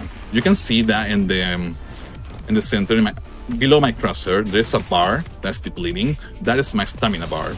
So if I run out of stamina, I cannot do the dash slide jumps. So stamina management is really important in order to not lose any time. This is a feature that was introduced in the sequel of this game. So what happens is that if I run out of stamina, I need to wait a couple of seconds until it refills again in order to keep doing the dash slide jump. So that's the first takeaway. So now we're here to the right of the end of this level, and we're gonna go towards the very first boss fight. Boss fights are quite particular in this game. Each of these boss fights have a unique quick kill or strat that we can do in order to kill them very quickly. So I need to clear this room. As I said, I need to kill all these guys in order to progress to the end of the level, and I need to do it in a quickly fashion. Oops. There we go. I did a parry. Also, this game has parry mechanic. You can use to deflect bullets, and I can just reach. They get killed by the reflect. So now we are in the very first boss fight of this game. This one has a very funny exploit that we can use. I'm gonna do the very first phase by just fighting normally. But once we get to the second phase, something cool is gonna happen here. Alright, so we are not back. This guy's gonna help us. Here I'm gonna be introduced by the grappling hook. This is another movement tech in the run. I'm gonna explain later. But now I'm gonna do a very cool strat here. So this guy gets a stun. What I'm gonna do is gonna get behind him, and the AI gets lost. He tries to face me, so I'm just pretty much playing musical chairs with this guy, and that pretty much locks him, stun locks him. So I can just kill him with my katana without concerning in the attacks that he's doing, and that's it. It's a very quick fight, and we're done with that. Now, this is another addition that happens in Ghostrunner 2 as well. It's the introduction of hubs like this one, and it's displayed over here. So in this place, you are supposed to like talk with your companions here, and it's pretty much the place when they talk about the lore of the game. And there's a bunch of conversations that I need to do a couple of menuing. I'm mashing through each of these conversations. Also, I need to, and here we're going to be introduced to something very important, is this console over here. This is the place where I unlock my perks. There are a few of them that I'm going to be unlocking in order to go fast in this run.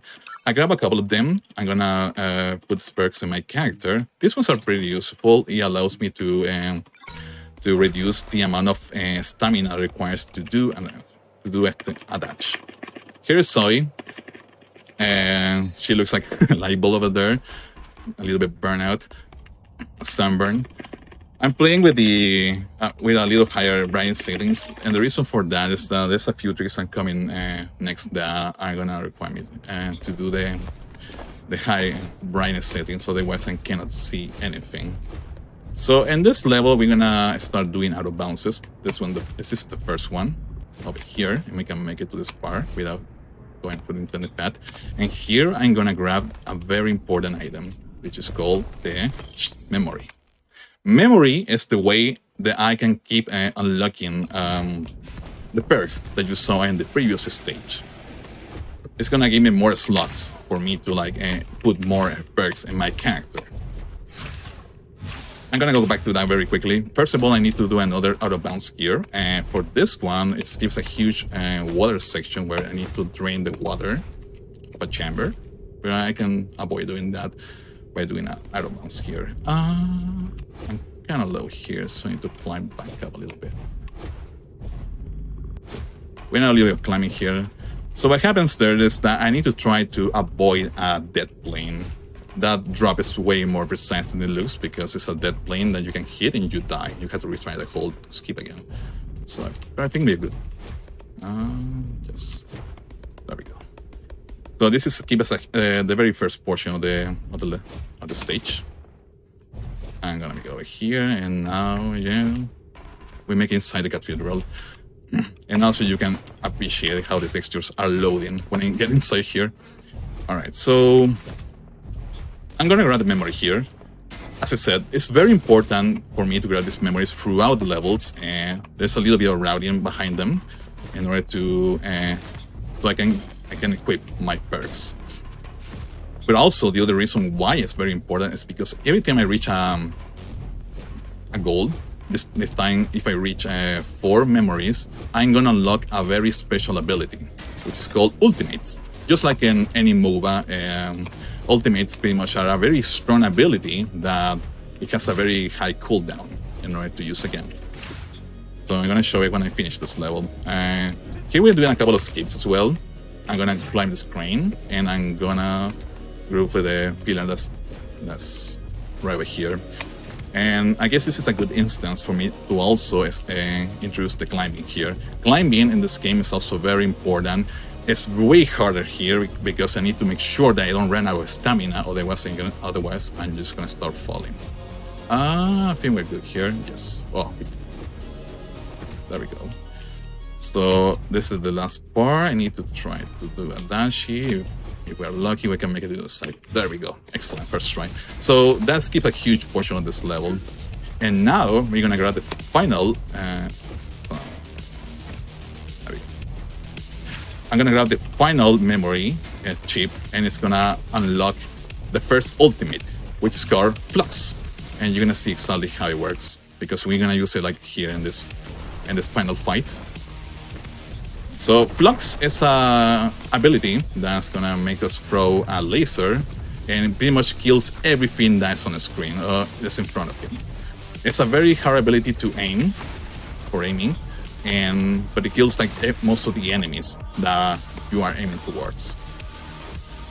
And also it has a very huge range. And later on, I'm gonna use that ability, the laser, in order to kill enemies that are super far away, like you can barely see on the screen. All right, so we are almost finishing this stage. there's a cool trick that happens here. For some reason, the devs left a level trigger that is a very tiny square that's over here. So I can just do a slide jump over here, and I can hit it right away. And that skips like around 10 seconds. Otherwise, I need to wait for a cutscene to show up. And it's perhaps to play. Okay, so we are now in the next level, and there's gonna be another out of bounds that I'm gonna do like right from the get-go. Also, this is one of the other main difference between Ghostrunner 2 and Ghostrunner 1. And Ghostrunner 2, the levels are way less linear, and this is a good example. I'm gonna find a character here, and in order to go to here, I need to go to 3 hacking stations. I need to kill this guy. There we go. So the out of bounds is right over here. Let's see if I can get it. Okay. Now out of bounds. I'm gonna wait a little bit here until some of the textures despawn, so I can climb back up here.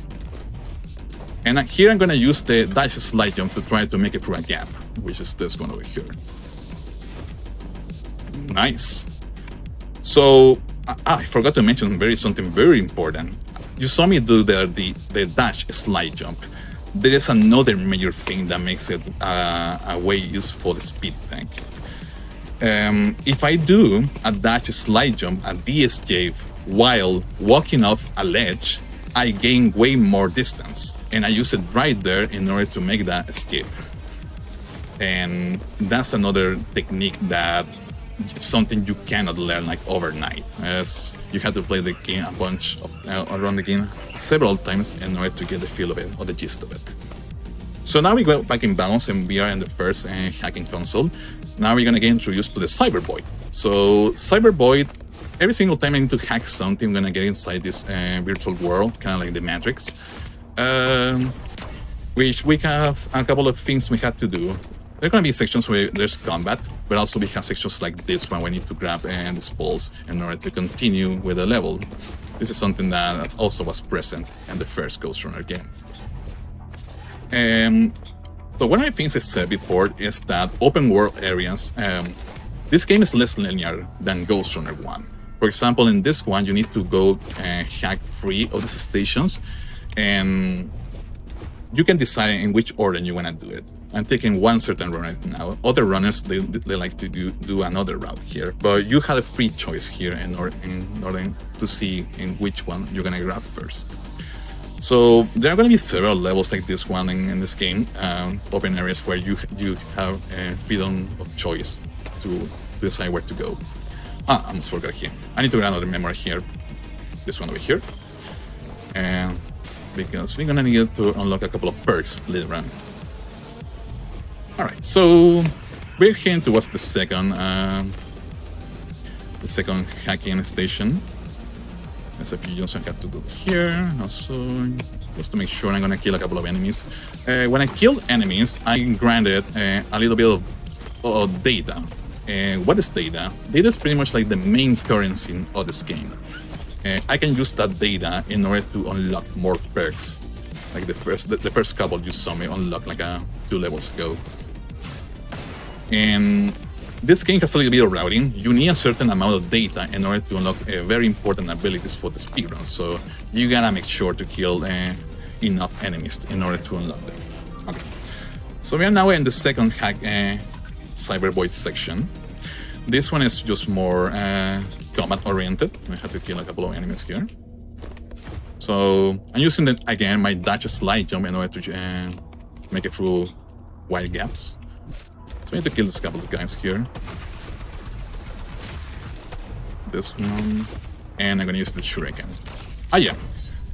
Also I have abilities. Right now I'm carrying the shuriken, which is this one. And there are 3 abilities that are gonna be available for me in the game. And each of them are very useful for the run.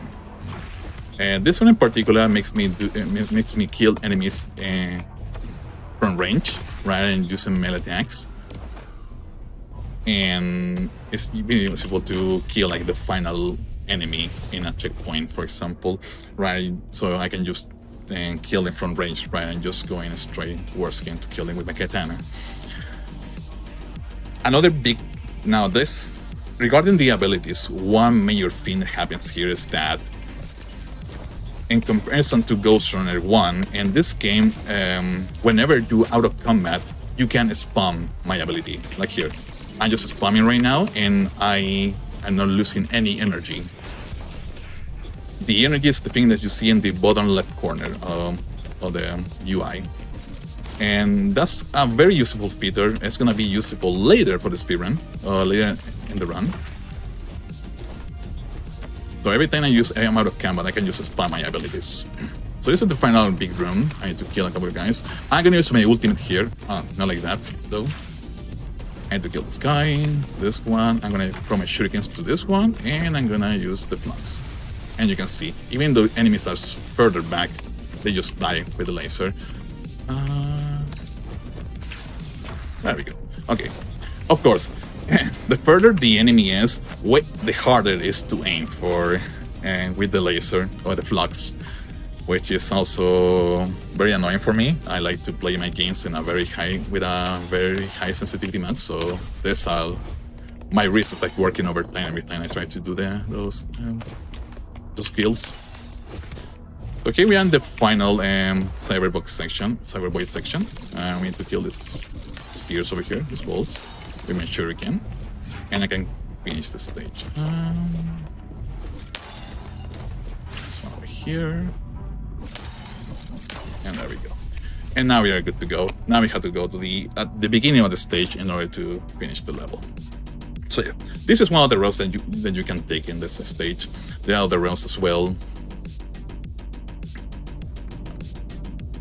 So the game is half platforming and half combat, and there are going to be many encounters where I cannot skip them. I need to do them. I'm forced to do them. So here you see my shurikens to open this path as well. That's also going to be useful later. That's going to be prominent later on. And now you're just going to finish the stage. Go back from where we entered. And also on the way, I'm going to grab the next chip here. There we go. And we are done. Awesome. That's the level. Every level has an in-game timer here. You can use this place to try to compare your times and trying to get a PV. And also you can use it to compare it against friends that you have in Steam. And now we have another conversation. As I mentioned, these conversations are skippable. I'm mashing my spacebar right now, and they go really fast. Also, it's pretty convenient that the bets, they tell you which option you can pick in order to finish the conversation rather quickly. They are highlighted in gold, basically. Okay. Now we're on this level. This is one of my favorite levels to run. I'm gonna restart there. Oh yeah, I didn't mention this. You see me respawning from time to time. That is called instant replay, and instant replay is a setting that's in the game that by default is off. But pretty much you can press a button and you can restart from the previous checkpoint. And we use that in the run very conveniently whenever we are clearing a room. And the moment we kill the final enemy, the checkpoint is gonna trigger a checkpoint. So we can use the insta restart to go to that checkpoint quicker, because it's conveniently positioned in the next area you have to go through. Okay.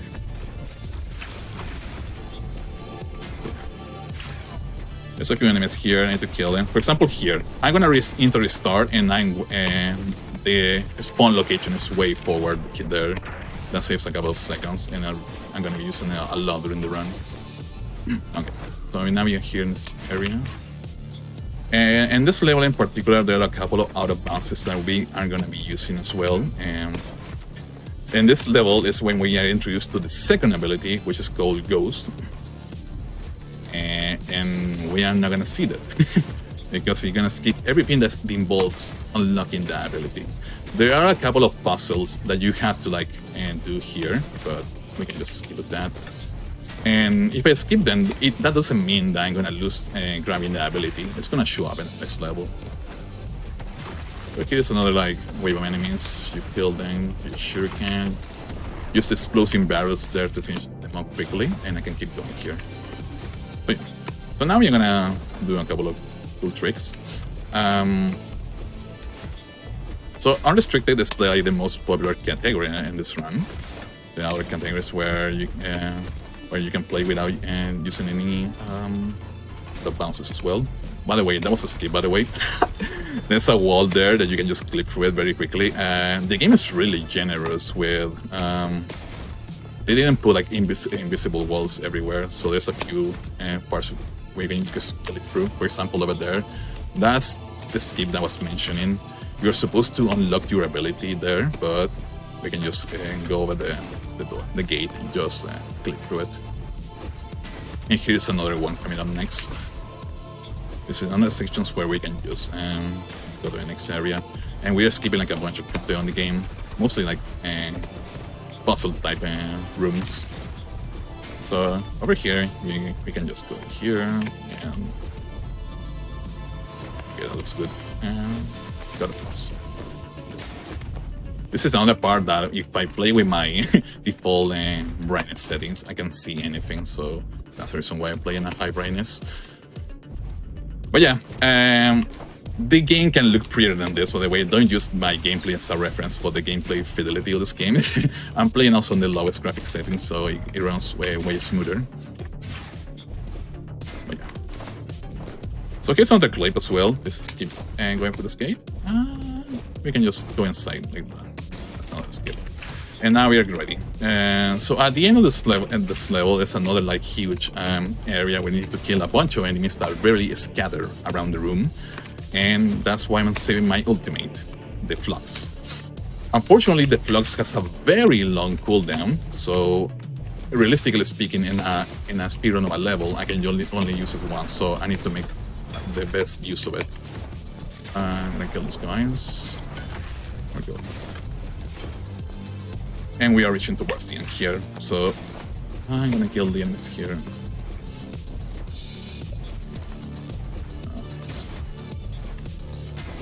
So I'm gonna start with my shurikens here. I'm gonna use the plugs and try to kill all these enemies around here, this area. Okay, that's good.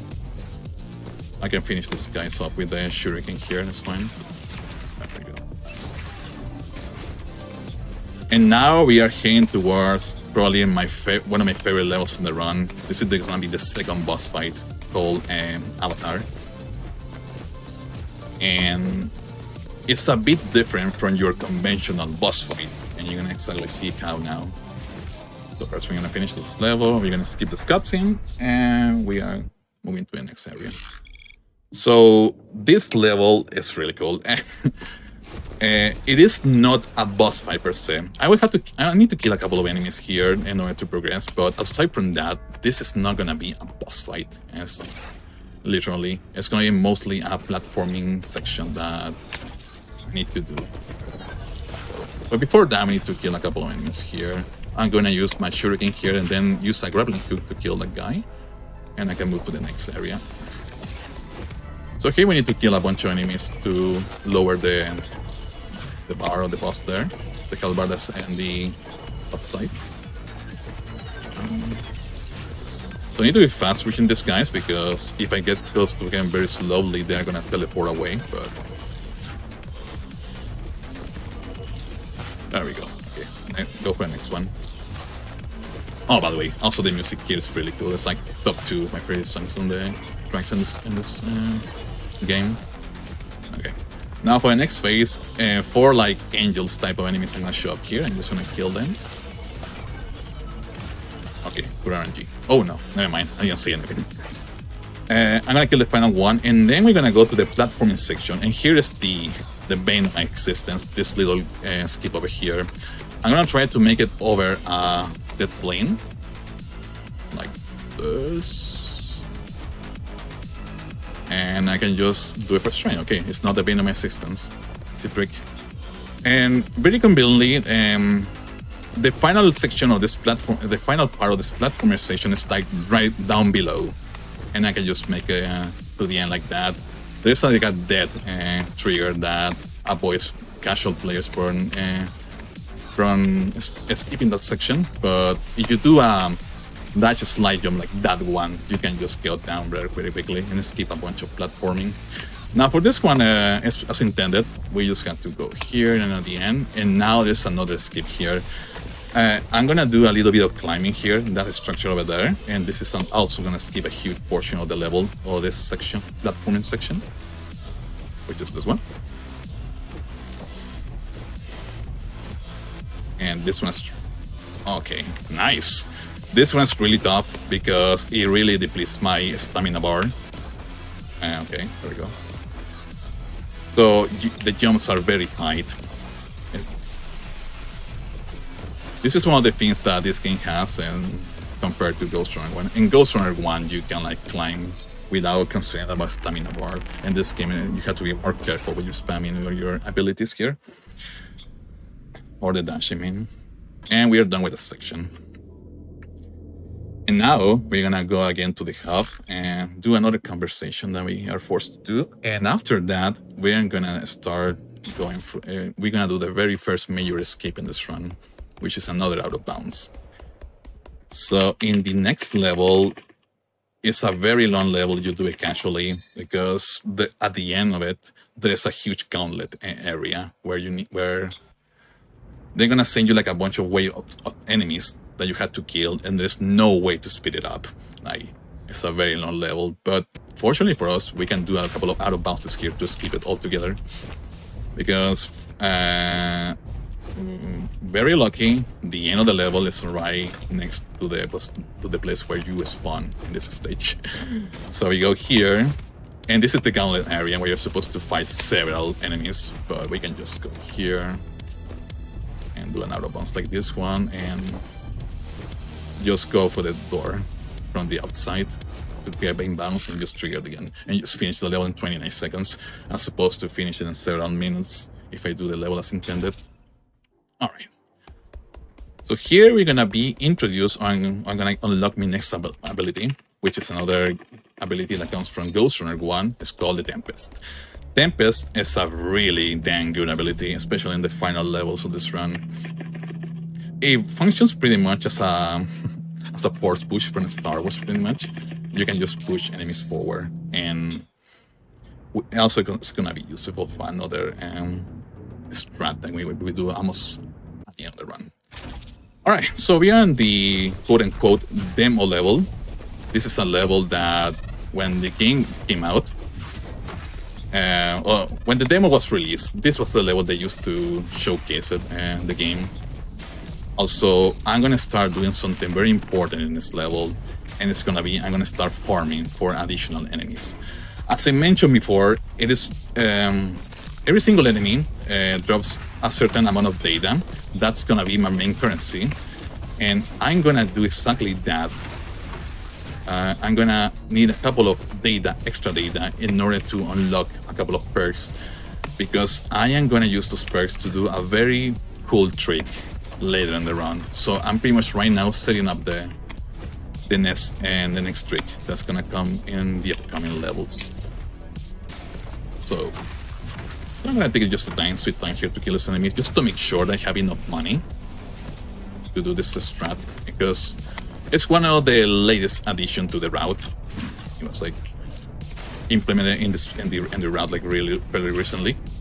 Okay, I'm gonna use my ulti here because these enemies are wearing a shield. I need to kill an orb in order to kill this enemy, but with the laser or the flux, I can just kill him even if he has the shield on. And we found him. So yeah, from now on, I'm gonna start farming for additional enemies. Also, this game has a combo system. You saw in the left side of the screen. If I build up a higher combo, it's gonna grant me more and more data. So I won't try to do that. Also, this is Ghost. It's the Shadow. I mean, sorry. It's the it pretty much in the game it functions as a cloaking device. I can use it to get closer to enemies and without being attacked until I'm the one doing the attacks. Okay. For example, here I can just go here, use my cloak, and this enemy is not gonna aggro, so I can just kill him when I get closer. And there we go. Now this is another room where there's a pull out of bounds I can do here.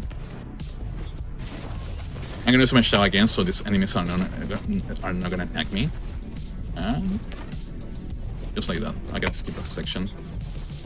And we are almost at the end of this stage. And after this, another gameplay feature from Ghostrunner 2 is gonna be introduced. So, oh yeah, grappling hooks. That's another mechanic in this game. It functions the same way as in Ghostrunner 1. And you can see every time I do a grappling hook, I'm also immediately attacking. That's short, and the reason why I do that is because it shortens the animation of grabbing the grappling hook, and that actually is faster.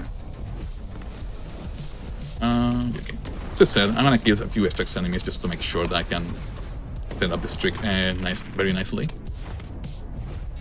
For example, here I'm attacking right after doing grabbing the grappling hook and using my grappling hook, and this is the final fight here. I'm gonna use my parry there to deflect that enemy. I'm gonna kill that guy with the explosive barrel. I'm gonna grab his memory as well. And the very last enemy is like right around this corner. And we're done. Okay, awesome. And we finished the level. Nice. So now we're gonna get to a gameplay section that it was introduced in this game. Some people like it, some people didn't. I like it personally, so it's the bike sections. The vehicle race sections are an introduction, as I said, of Ghostrunner 2. Was like the main selling point of the game. For the speedrun, there are two types of bike sections that we're gonna see now from now on in the game. This is the first one, and it's the bike-only stages. What are the bike-only stages? The bike-only stages are just a long track that we need to just go through with our bike.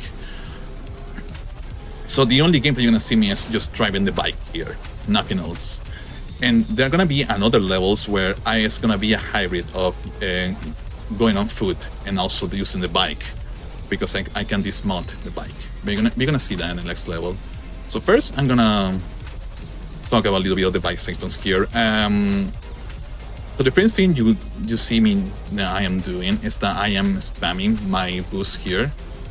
And the reason why I do that is because it makes better use of my boost bar that you see in the bottom left corner. If I just hold the button, and that bar is gonna deplete quicker. No, so yeah. Also here, I don't have to lose speed here. I'm currently chasing an enemy right now, so if I take my sweet time trying to do a couple of jumps here, I'm just gonna lose the signal and die, as just happened there. So I need to keep my momentum going here. So the main thing here is just not dying. I won't say it's auto-scroller because I also lose time here. Oh, I die a lot here, but it's quite similar. Another thing here is that it's very important to use my boost when I'm jumping off ramps, like that one, for example. That grabs way more momentum. But aside from that, there's not much going on. There are two main things you have to do. You have to spam your boost and also not die. So this is a very, not auto-scroller, but a very like long section where there's not much to speed it up. Also, I need to grab the chips, the memory chips that are around here are gonna be very important. And also I'm gonna do this, by the way, before I forget it later on. And now we are out of this area. Oh yeah. So I guess I can talk a little bit about the story of this game here. Well, in the previous level we're set on this area called the Dharma Tower. It's sort of like a cyberpunk structure. And because of reasons of the plot, I had to get out of this place and go to the outer world. So that's exactly what we're doing here right now. And this is pretty much the second half of the game. Alright. So I need to try to not hit those little guys there. If I hit one of them, I'm gonna die. Yeah, also the bike has It's a gun, a turret, so to speak. They can use to kill those enemies from afar. Alright, so also since there are several enemies here, I can start use them to build up combos here. A combo, so I actually get I earn way more data, which, as I said, I need in order to do a very cool trick later on. So I'm gonna kill this guy over here,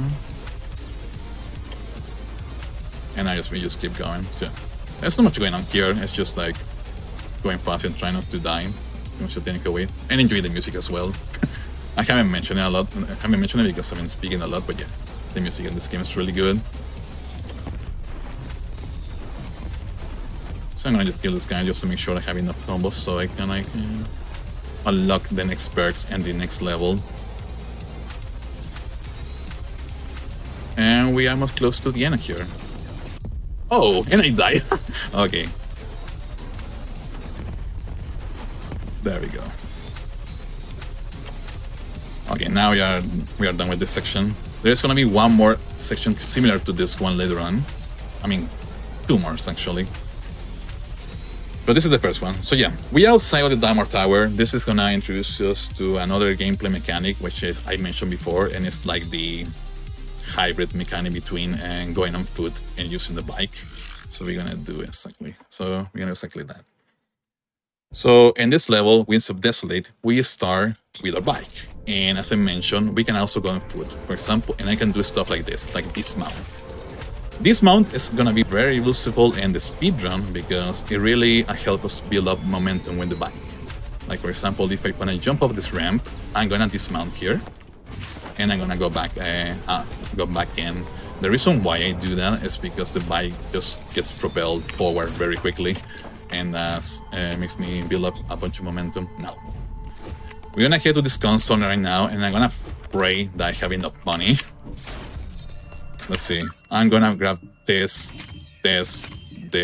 and this. Awesome. Nice. I have enough money to buy all the perks. Excellent. So you guys are gonna see one of the latest tricks that have been discovered in this run. Awesome.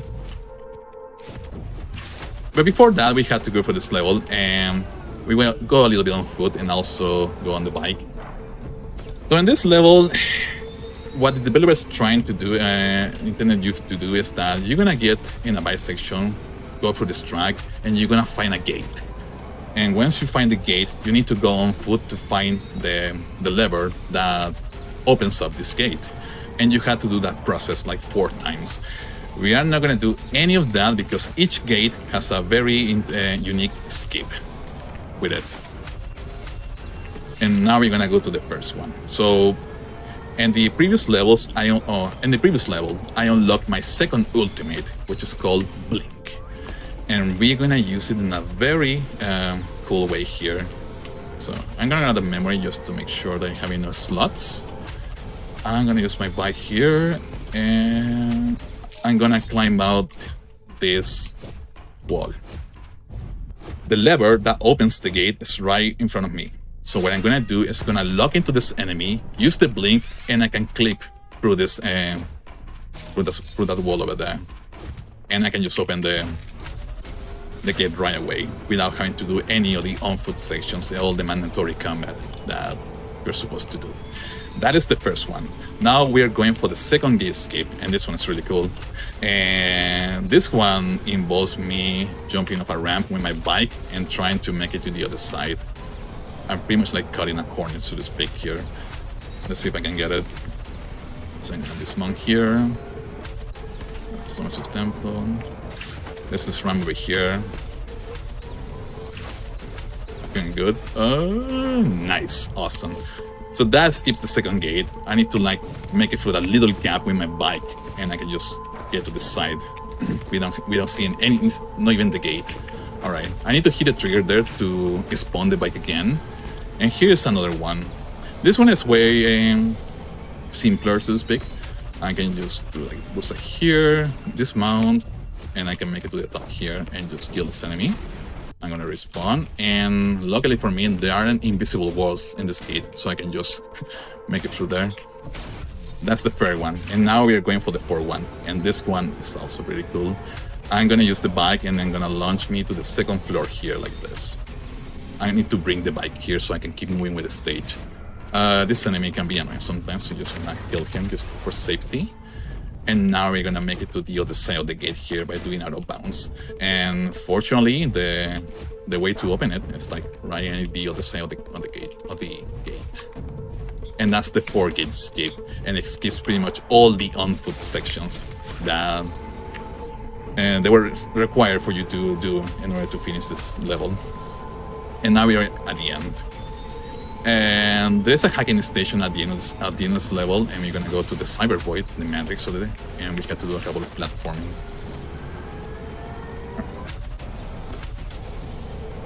We need to reach this bar first, and I have to do a couple of jumps. I'm gonna respawn here. I'm gonna use my ghost so these enemies don't see me, and they're gonna start shooting at the dummy that I left behind, and I can keep moving here. Nice. And this is another out of bounds. Right, just going inside the map, I can just go side, and I can go inbounds right over there. There's a small gap, and I can just hit the hacking point really quickly. Now, this hacking section is also another Venom existence. It's a climbing, very huge climbing sections. We had to go all the way up there. There's gonna be, in the casual playthrough, there's a bunch of platforming you had to do, but we can take a different route in order to climb that. By using like the environment pretty much, which are like these structures like blocks over here. So that's exactly what I'm gonna do, so I can keep a huge portion of this stage. On this final part of this stage. I'm gonna do dash slide jumps around here to make it to the white gaps. And then I can just start climbing. Unfortunately, these blocks start moving up and down, and it's sometimes really hard to try to do platforming here because they're really unpredictable. Okay, that was the first like shortcut here. I hit the checkpoint, nice. And the other shortcut is right around here. Once again, I'm gonna climb these structures that you're not supposed to. And we can make it right to the end, skipping all the platforming you're supposed to do.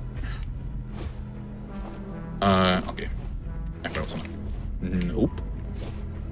There we go. Nice. I'm gonna wait for the trampoline here. Yeah, here we go. Right, doing the long jump. If you die here or you fall here, you have to redo all the section. That's just why. This can be a run killer. Alright, that was wins.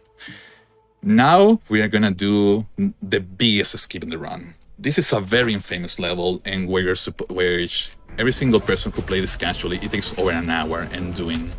Because this is a huge open area where you're supposed to ride the bike and trying to hit 3 different towers. And each tower you have to climb it up, go to the hacking station that's in the top of it, and hack it. And then you can unlock the final stage, or the final, the way for the end level trigger. We are not going to do any of that, and this long level is going to just be done in a matter of seconds. Because there's a little strat we can do here.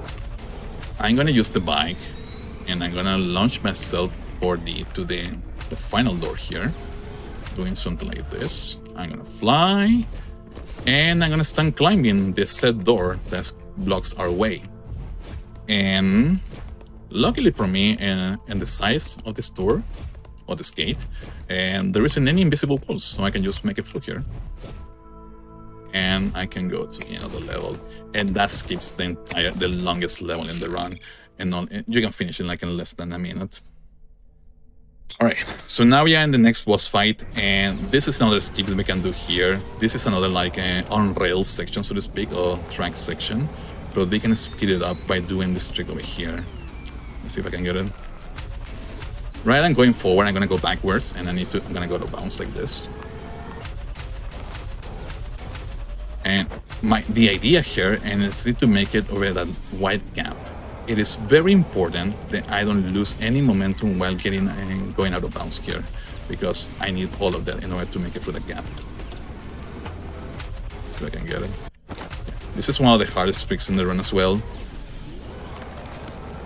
Especially at the beginning, because you need to build up momentum, and of course you are in very uneven terrain.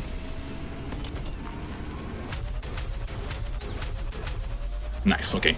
That's the first part. Now there's a second gap that's gonna come next, and so it's very important for me to try not to lose any momentum while going through here.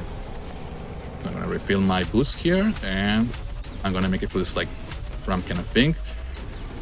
Oh, I barely made it, okay. Yeah, we are not at the waist yet. There's a final part I need to do. I need to get back in bounds. There we go, nice, let's go. Okay, I'm very glad that went very quickly.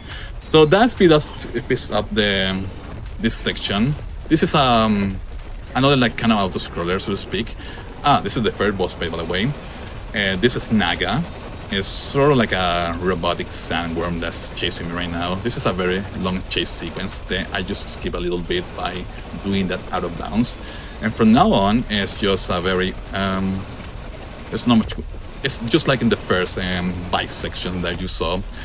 You just have to not die, otherwise you lose a bunch of time. And another cool thing though is that the checkpoint systems in this game are very generous. There are very few scenarios or very few parts in where you die, you lose a bunch of progression. They're very generous. So even though you die here, in the big scheme of things, you're not gonna lose that many seconds. Oh my god, I'm doing this wrong. I have to try and get speed by this guy here. There we go. So yeah, that's the boss. We need to kill it. And for this first part, it's just only a chase sequence until we make it to the end. But yeah, after this, there's going to be the latest escape that was, or the latest strat that was actually implemented in the run. And it's gonna be useful in what is actually the longest level in the run. Which is really convenient.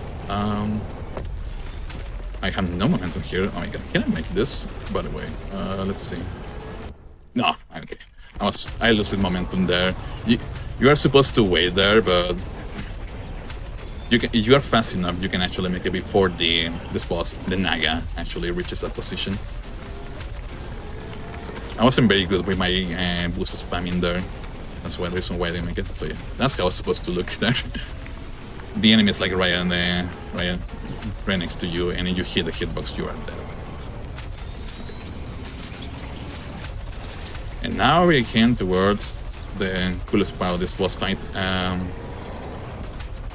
I need to make this long jump. However, I'm not gonna make it. Instead, I'm gonna go inside the worm. And here in ARM, this is a huge like section where I'm supposed to not die in. There's a bunch of these saws that are gonna start like showing up, and I need to try not to hit them. It can be annoying sometimes because the saws are in a sort of like a global cycle. So sometimes you know in which position they are showing up when you get there. So those things that are in the wall is the way to apply damage to this boss fight. You're supposed to use the katana and slice them in order to do damage to the boss. If you are if you lose your opportunity, you're just gonna run into the wall and just die, or into the door and just die. There's also these enemies that you run into one of them and you're gonna die. But you can just use the turret to I cannot make this. This is what I'm talking about. Usually you get a better cycle there and you can just make it through that gap without much trouble. I got unlucky there, so I had to wait it out a little bit, and that can be a little bit of time loss. Alright. So we are now in the second half of this section. Here again, we need to apply damage to the boss by killing those things on the wall. And I can just keep going here. It's very fortunate that the checkpoints are really generous here, otherwise you will lose a bunch of time.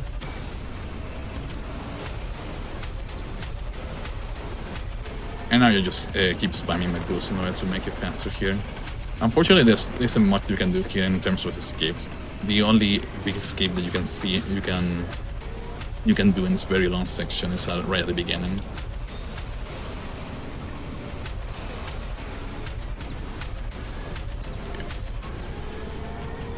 We are close to the end, and we can just move on with the next level.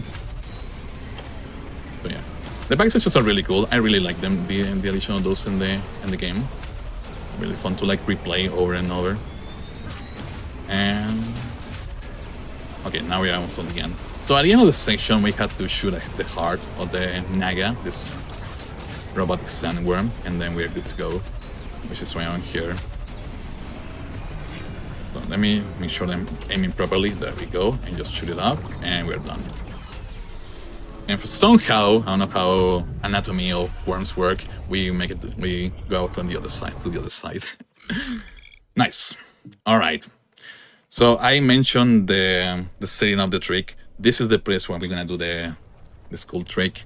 This is Mind Games. This is one of the longest levels in the round because there's a lot of exposition or lore dump that I'm gonna be throwing in your face. But we are gonna do a couple of strands here in order to like make it way faster, so it's not much of a snooze fest. First thing first,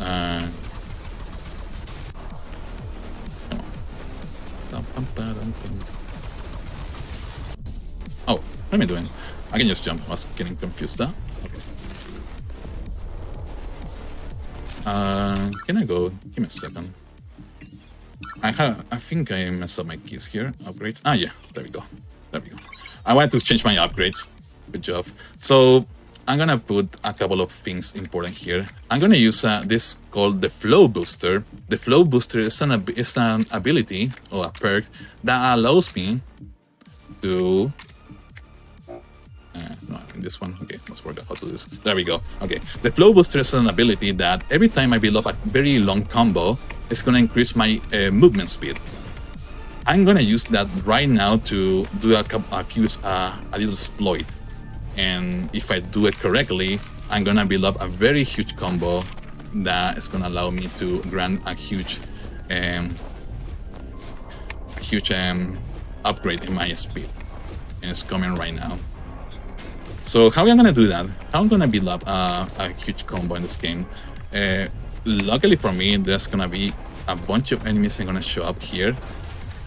This guy's over here. I'm gonna use my Tempest. I'm gonna stack them up like this and build a combo like that. And as you can see, I'm running fast now. We are not. The last thing I'm gonna do is I'm gonna kill this guy here. I'm gonna take this out, and for some reason I still store the speed upgrade that I got.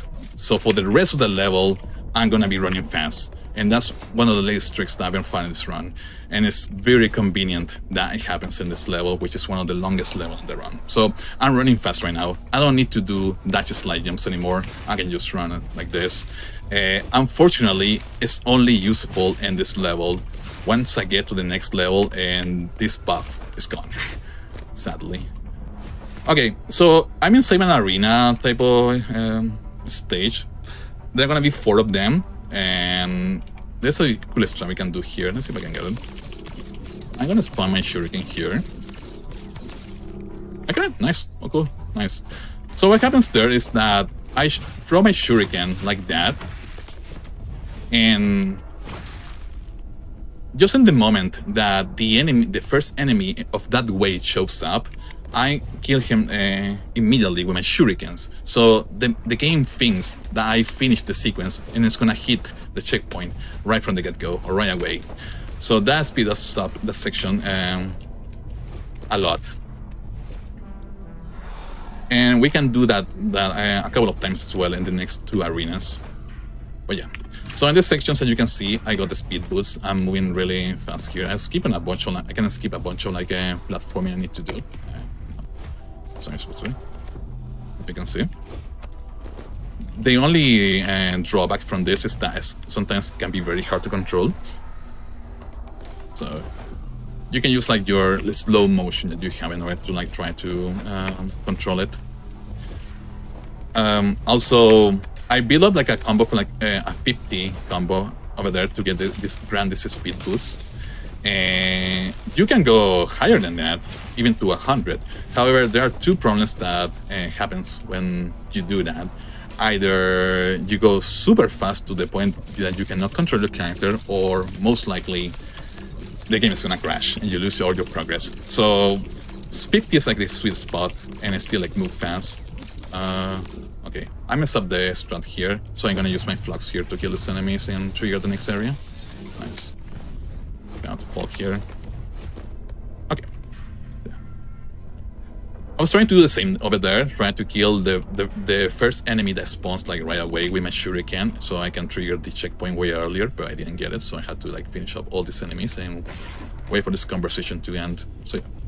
In each of these arenas, there's a bunch of like conversation that explains a little bit about the antagonist of this game called Mitra. We're gonna see and at the end of the run. So yeah, and those sections. Usually in the old route, you're supposed to like do a bunch of platforming here, but now with this speed boost, you can just straight up just run like this, boink, and like that. And skip a bunch of like the platforming station they're supposed to do. So in these arenas, first of all, you need to do like a sort of like a puzzle piece. I need to kill these shapes in the order that are shown in the top of this screen. So it's the last one. Okay. And now we have here another section where I need to try. I will try to kill the first enemy that shows up here again using my shurikens. But let's see if I can get it. Also, it's very important for me to let the enemies spawn in the map. If I kill them super quickly, my game is gonna crash, and I have to redo the whole level again. So hey, let's hope that doesn't happen. So I'm just gonna wait a little bit here for the enemies to show up. Oh, I didn't get it. Never mind then. I got the first one, so yeah, that's the consolation prize, I guess. Okay. What am I doing?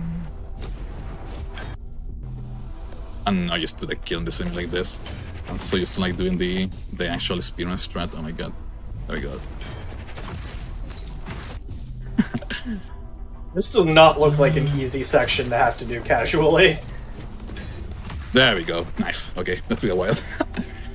And yeah, every time I finish the arena, there's a little bit of lower position here. There's cutscenes around here that are happening. So you have to wait it out. That's the reason why this is one of the longest runs, the longest stages of the run. And we're good. So now we're going to the final area. The final like arena where we do the same stuff as well. And then we are good to go. And we can just go to the end game, the final levels of the run. So again, once again. I'm skipping a bunch of triggers. This is not how the stage is supposed to look. I cannot make this. I can make this. Okay, nice. Yeah. Sometimes I need to like press my directional keys again in order to grab the boost from the speed boost that I got from the glitch. And now we're back.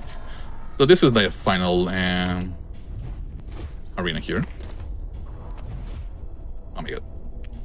There we go. And once again, I need to scale these shapes better correctly. There we go.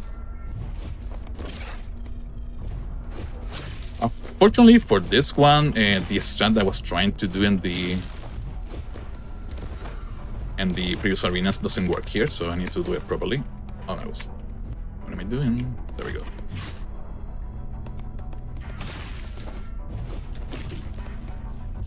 This one. Sometimes it's really hard to control the character, and sometimes even when you dash towards one of these things over here, it's not gonna jump. It's gonna let you jump up for some reason. Okay, so there's a much more conversation, more exposition going on right now. We need to wait until this conversation finishes, and then I can just keep going with the stage. I'm gonna kill this enemy here. As I said, unfortunately the strat doesn't work in this arena. Even if I kill this enemy quickly, it's not gonna trigger the checkpoint right away. I need to kill the rest of the enemies. Okay, that's one. Over here. And there we go. We are done with this level. This is a very long level. If you are really good with this strat, which I'm not by the way, because I learned like really fairly recent, and you can see up to 1 minute compared to the old route. Okay. So you have to wait here a little bit. Yeah.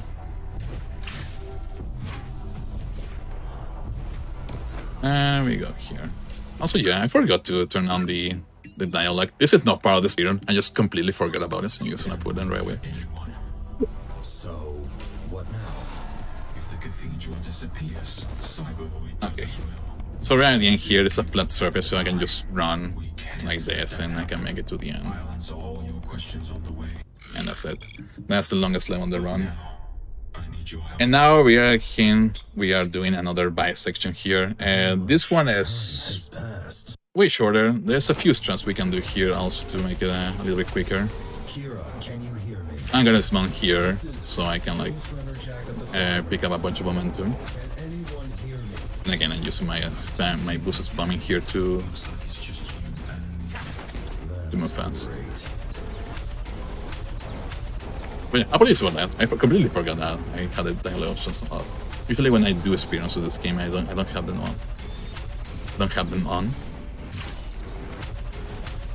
Okay, so there's a cute trick we can do here.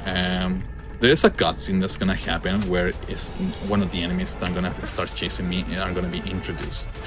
I'm gonna skip that cutscene altogether by doing again the strat using the ultimate that I mentioned before, the flex.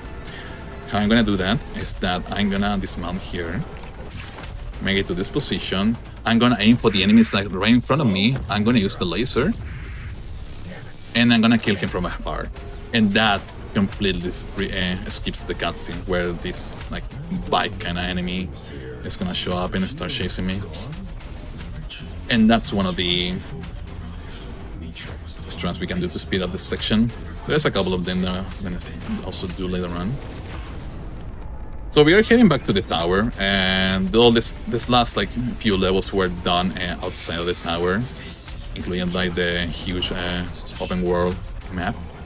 But now we're gonna go back to the tower and more to the like cyberpunk aesthetic of the game. Hi, Kira.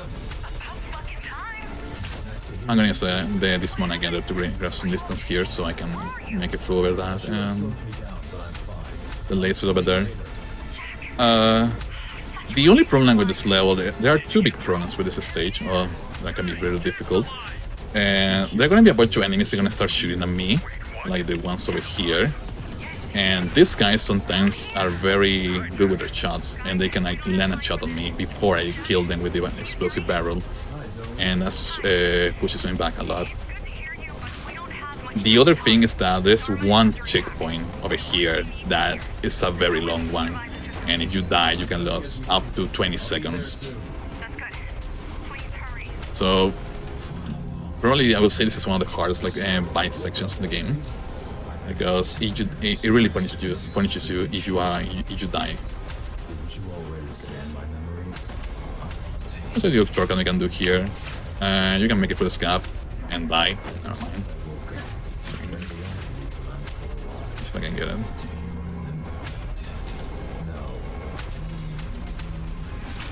I didn't get it. Okay, I'm gonna just go for the other way. You're supposed to make it to there. It's a little shortcut, and you can avoid trying to go for around this area, this track. Okay, the guys over here. Let's see. Okay, they behaved. They were. I was very lucky there. Sometimes they can land a shot on you before you kill them, and the checkpoint is kind of further back there. Now this is the tricky part. There isn't a checkpoint in all this area, in the section, so if I die, I'm gonna lose a bunch of seconds.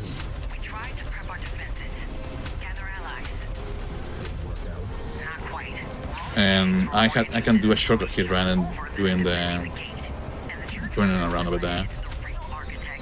Jump here. It's very important to not die here or into something here. And I got a checkpoint. Okay, let me make it for the part. Alright, we are now almost done with this section, and we're gonna head towards the next boss fight of this game. It's called Dismantler, which, just like all the other boss fights in the run, they have a very unique gimmick. Oh, I ran into something there. I get to spawn again.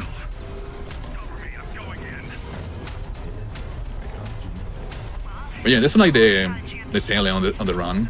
I kill this boss, and then there are 2 more levels and the final boss.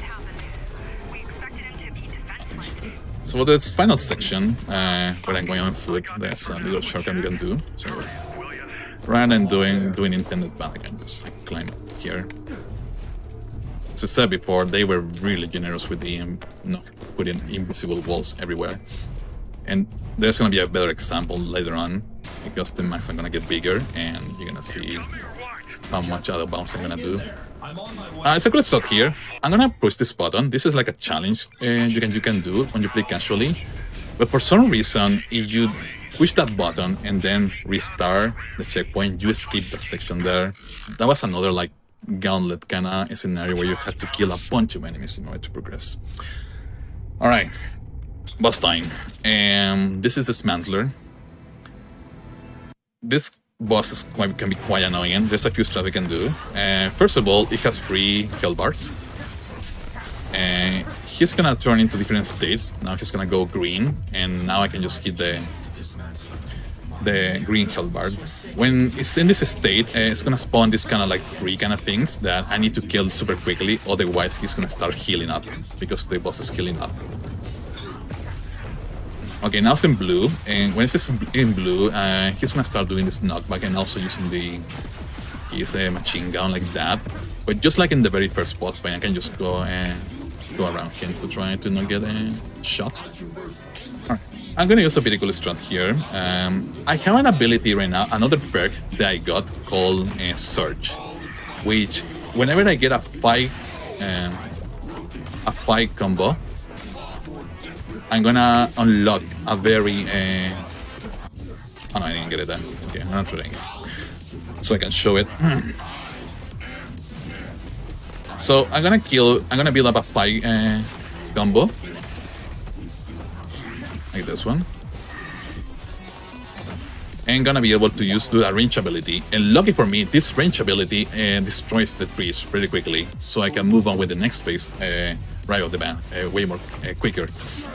So now we are again in the red state. Whenever he's like that, he's gonna start just fighting me from melee. Okay, this is another like green state, green section of phase. I'm gonna kill this 3. I'm missing one guy, right? Yes. Okay, there we go. And I'm gonna go here and do exactly the same thing I did in the previous green phase. Kill this enemy. I'm gonna use my cloak so I can like do this without being bothered by these guys. I'm gonna align myself and use the range animation. And just like that, we kill all the freeze like very quickly, right? Instead of just going towards each of the trees and destroying it in the intended way. And now we are in the final phase. This phase sucks because the enemy is gonna start jumping to the other extreme of the other side of the room. And now we're in the final phase. This is like kind of like an enraged phase. The enemies are gonna attack. It's gonna attack quicker, so it's gonna be harder to land some parries. There we go. And that's the boss fight. Now we are in the final levels of this run, and I'm gonna unlock a very important ability that is gonna break the game way more than I already did. I'm gonna go here to this console. I'm gonna grab this, and most importantly, Pressure Booster. Pressure Booster is an amazing ability. Why is it amazing? I've been using the ability called Tempest as of now. Well, that Tempest ability has, if I wear the actual perk like this, for example, okay, nice. That Tempest ability is gonna grind, if I aim into the floor and I start using it, I'm gonna get some, I'm gonna get propelling, but basically I can jump higher. It pretty much works as a rocket jump from other games like Quake, for example. So here's an example. I'm gonna do it on the floor, and I can just fly. Now, we're gonna use this in the upcoming 2 levels, this one and the other one, in order to do major skips. The first one is right over here, and luckily for some reason, the devs again, they left a trigger that's way ahead of the stage, and I'm gonna try to hit it by doing the Tempest Boosting. This is called Tempest Boosting. If I do the spamming in a wall, I'm gonna start like, I can just go up. So I'm gonna go here, and I need to land the trigger. There we go. Nice. Okay, and that escapes a huge portion of the stage. This used to be a very long level. In the first iterations of this run, we used to do way more of this stage, but with this run we can just go to the right to the end. What am I doing here? There we go. So Tempest boosting just works as a rapid jump, and oh, I'm just hitting that spider over there. Okay, I'm being super unlucky with my aims. And we can use it to go really far. So that's the reason. So why is this possible? It's because, as I mentioned before, whenever I out of combat, I can just spam my abilities, right? So I can combine that with the Tempest, spamming my Tempest, and I can just do Tempest boosting and to get to skip huge portion of this level. Here I'm gonna use it again to go out of bounds, and here I'm gonna go to the end of the level. Like this. Here, like this. And here's the end of the stage. And now we have to go back in bounds. And before that, I need to trigger something that's part of the mission. That's this one here. Now I can go here, respawn, use my cloak here so these enemies I won't exploit by these enemies, and I can finish this stage. And there goes the level, which is way longer, both in casual perspective and also in the very old route of this game. And now we are in the second to last level, and this is one of my favorite levels in the run. I'm gonna be introduced to a certain equipment called wingsuit that allows me to fly. And because of that, the design of this level is just like that. It's gonna be huge open areas, a lot of verticality, and because of that, I can use Tempest boosting in a more free way, so to speak. So wingsuit allows me to fly pretty much, and it allows me to shorten distance if I mess up my Tempest boosting here. But yeah, this was really cool, and because you can do stuff like that, the rocket jumps, and make it to the other side really quickly. So, because the maps are huge, that means most of the sections here, they don't have invisible walls, so you can clip through them, like for example over here. And do stuff like this, and go to the next trigger, the next checkpoint right away. This other stuff. I need to launch over here. Okay, so I was short of distance there, so I can use my wingsuit there to try and to make it without having to restart the checkpoint. And yeah, I'm skipping a bunch of stuff right now. There are several fights you are supposed to do, but you cannot do it with the Tempest boosting. Although the next fight is mandatory. There's a few mandatory fights I need to do, so I'm gonna make this quick. I'm gonna again build up a fight combo, so I can use a range attack over this enemy, and it's gonna go down very quickly. Again here, I'm gonna go out of bounds and climb a big tower here, like this. There we go, and use my wingsuit to make it to the other side. So this is another skill we do in this stage. This was amazing. It's one of my favorite levels to grind, because it looks pretty cool when you are not using too many instant restarts. Okay, fair enough. I think I have enough boost there to make it to the top there. Yeah. And now we are into the final fight sequence. After this is the final boss fight, but this is like the last room like this one. There are several enemies scattered around the map, or the stage, the room. I'm just gonna use my flux to kill the enemies that are from the left side. Okay, that's fine. I'm gonna kill with my range. I'm gonna kill this guy. Use the hurricane here to grab to that guy. Another range there to kill that one, and finish up this one. Awesome, nice. That room is really hard to do. And because as I mentioned, I play this game with a very high mouse sensitivity, so using the flux, the laser, sometimes it's kind of hard for enemies that are super far, further, really far. And here's on the escape. it's supposed to like activate a grappling hook, but we can just use the Tempest boost there to make it. Can't wait. Let's try again. Okay. And that's it. And this is the actual final room, but luckily for me, down below here there's an open area, a gap where you can just make it bounce again, and use the last 2 Tempest boosting to make it to this offside spend and hit the final trigger. And now we are towards the final boss, and the final boss of this game, Mitra, which is RNG hell. And this boss has several attacks, and some of them it's gonna make you lose a bunch of time, like this one, for example. Okay, this one too, because he despawns, so he's out of screen, and you have to wait for him to show up again, use a parry, and then applies the damage. Now, every time I do a certain amount of damage, I'm gonna get inside the Cyberboy section, and there's a few skips we can do here. I can reach this boss before it starts moving forward, like this, and that skips a huge section of the Cyberboy, like that. And there's more platforming you're supposed to do there, because every time you get close to Mitra, it's gonna start moving forward. But if you are fast enough, you can just reach him. And now, this is another cool skip. We're gonna do exactly the same over there that we did in the first Cyberboy section here. So this is cool. I'm gonna... Okay, he's in the right position, so I can actually show this. And I'm gonna make it... I'm gonna go past him and go around here. And no, wait a second. I'm not getting like the boost I need to. There we go. And I'm gonna try to land a hit on him while he's in the air. He's moving forward like this. I think this is good. Nice. Let's go.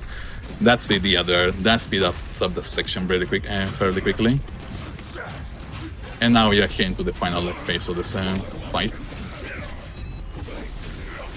It's pretty much the same. It has different attacks. Some of them they're gonna make you lose a bunch of your sweet time.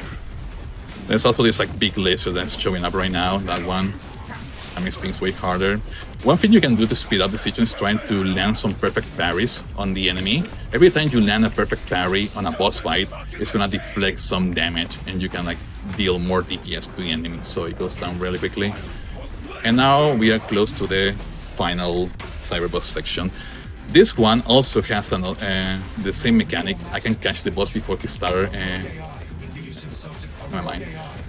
Before he starts like escaping. Let's see if I can get it. No, I didn't get it. This one is the toughest to get. It's not very consistent. So I need to do this section as intended.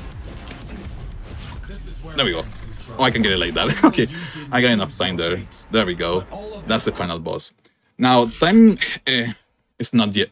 There is no over. There is an epilogue I need to do, where I need to talk with my companions on the hub, and then I can leave, and then the run's done. So yeah, we're almost at the end.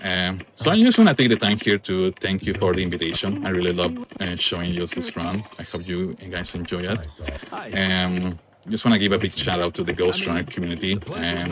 The moment this game dropped, people were already like posting clips of strats and building up a road fairly quickly. So shout outs to them, to all the top runners, also the people who took the time to find the skips. I hope I did justice in showing this game in this show. All right, so time's coming up. I'm just gonna leave this area, and we are done with game. Time. There we go. GG. Thank you very much. That was enjoyable. Ghostrunner 2 is a very fun game. I would highly recommend this game, both the first one and the second one. If you are like looking to some like hack and slash action. I got nothing else to say. Thanks again for the opportunity. It was really a blast, and I hope you guys enjoyed the rest of the show. There's still more runs to come, so that's all. George, take it away. Yeah, thank you so much for being on. Really appreciate you being on. This was an absolutely fantastic showcase. Everybody, be sure to follow Almac. Definitely a very good runner. You do more than just Ghostrunner 2, but yeah, absolutely fantastic. Be sure to follow him. With that said, we do have more show coming up for you. That's all from me. tonight, but we do have Time Capsule coming up, so we're going to take a break. We'll be back with Time Capsule after that, and Random Number Generation will be back in 2 weeks from now, 7 p.m. Eastern. So hope to see you there as well. Have a great night, everyone.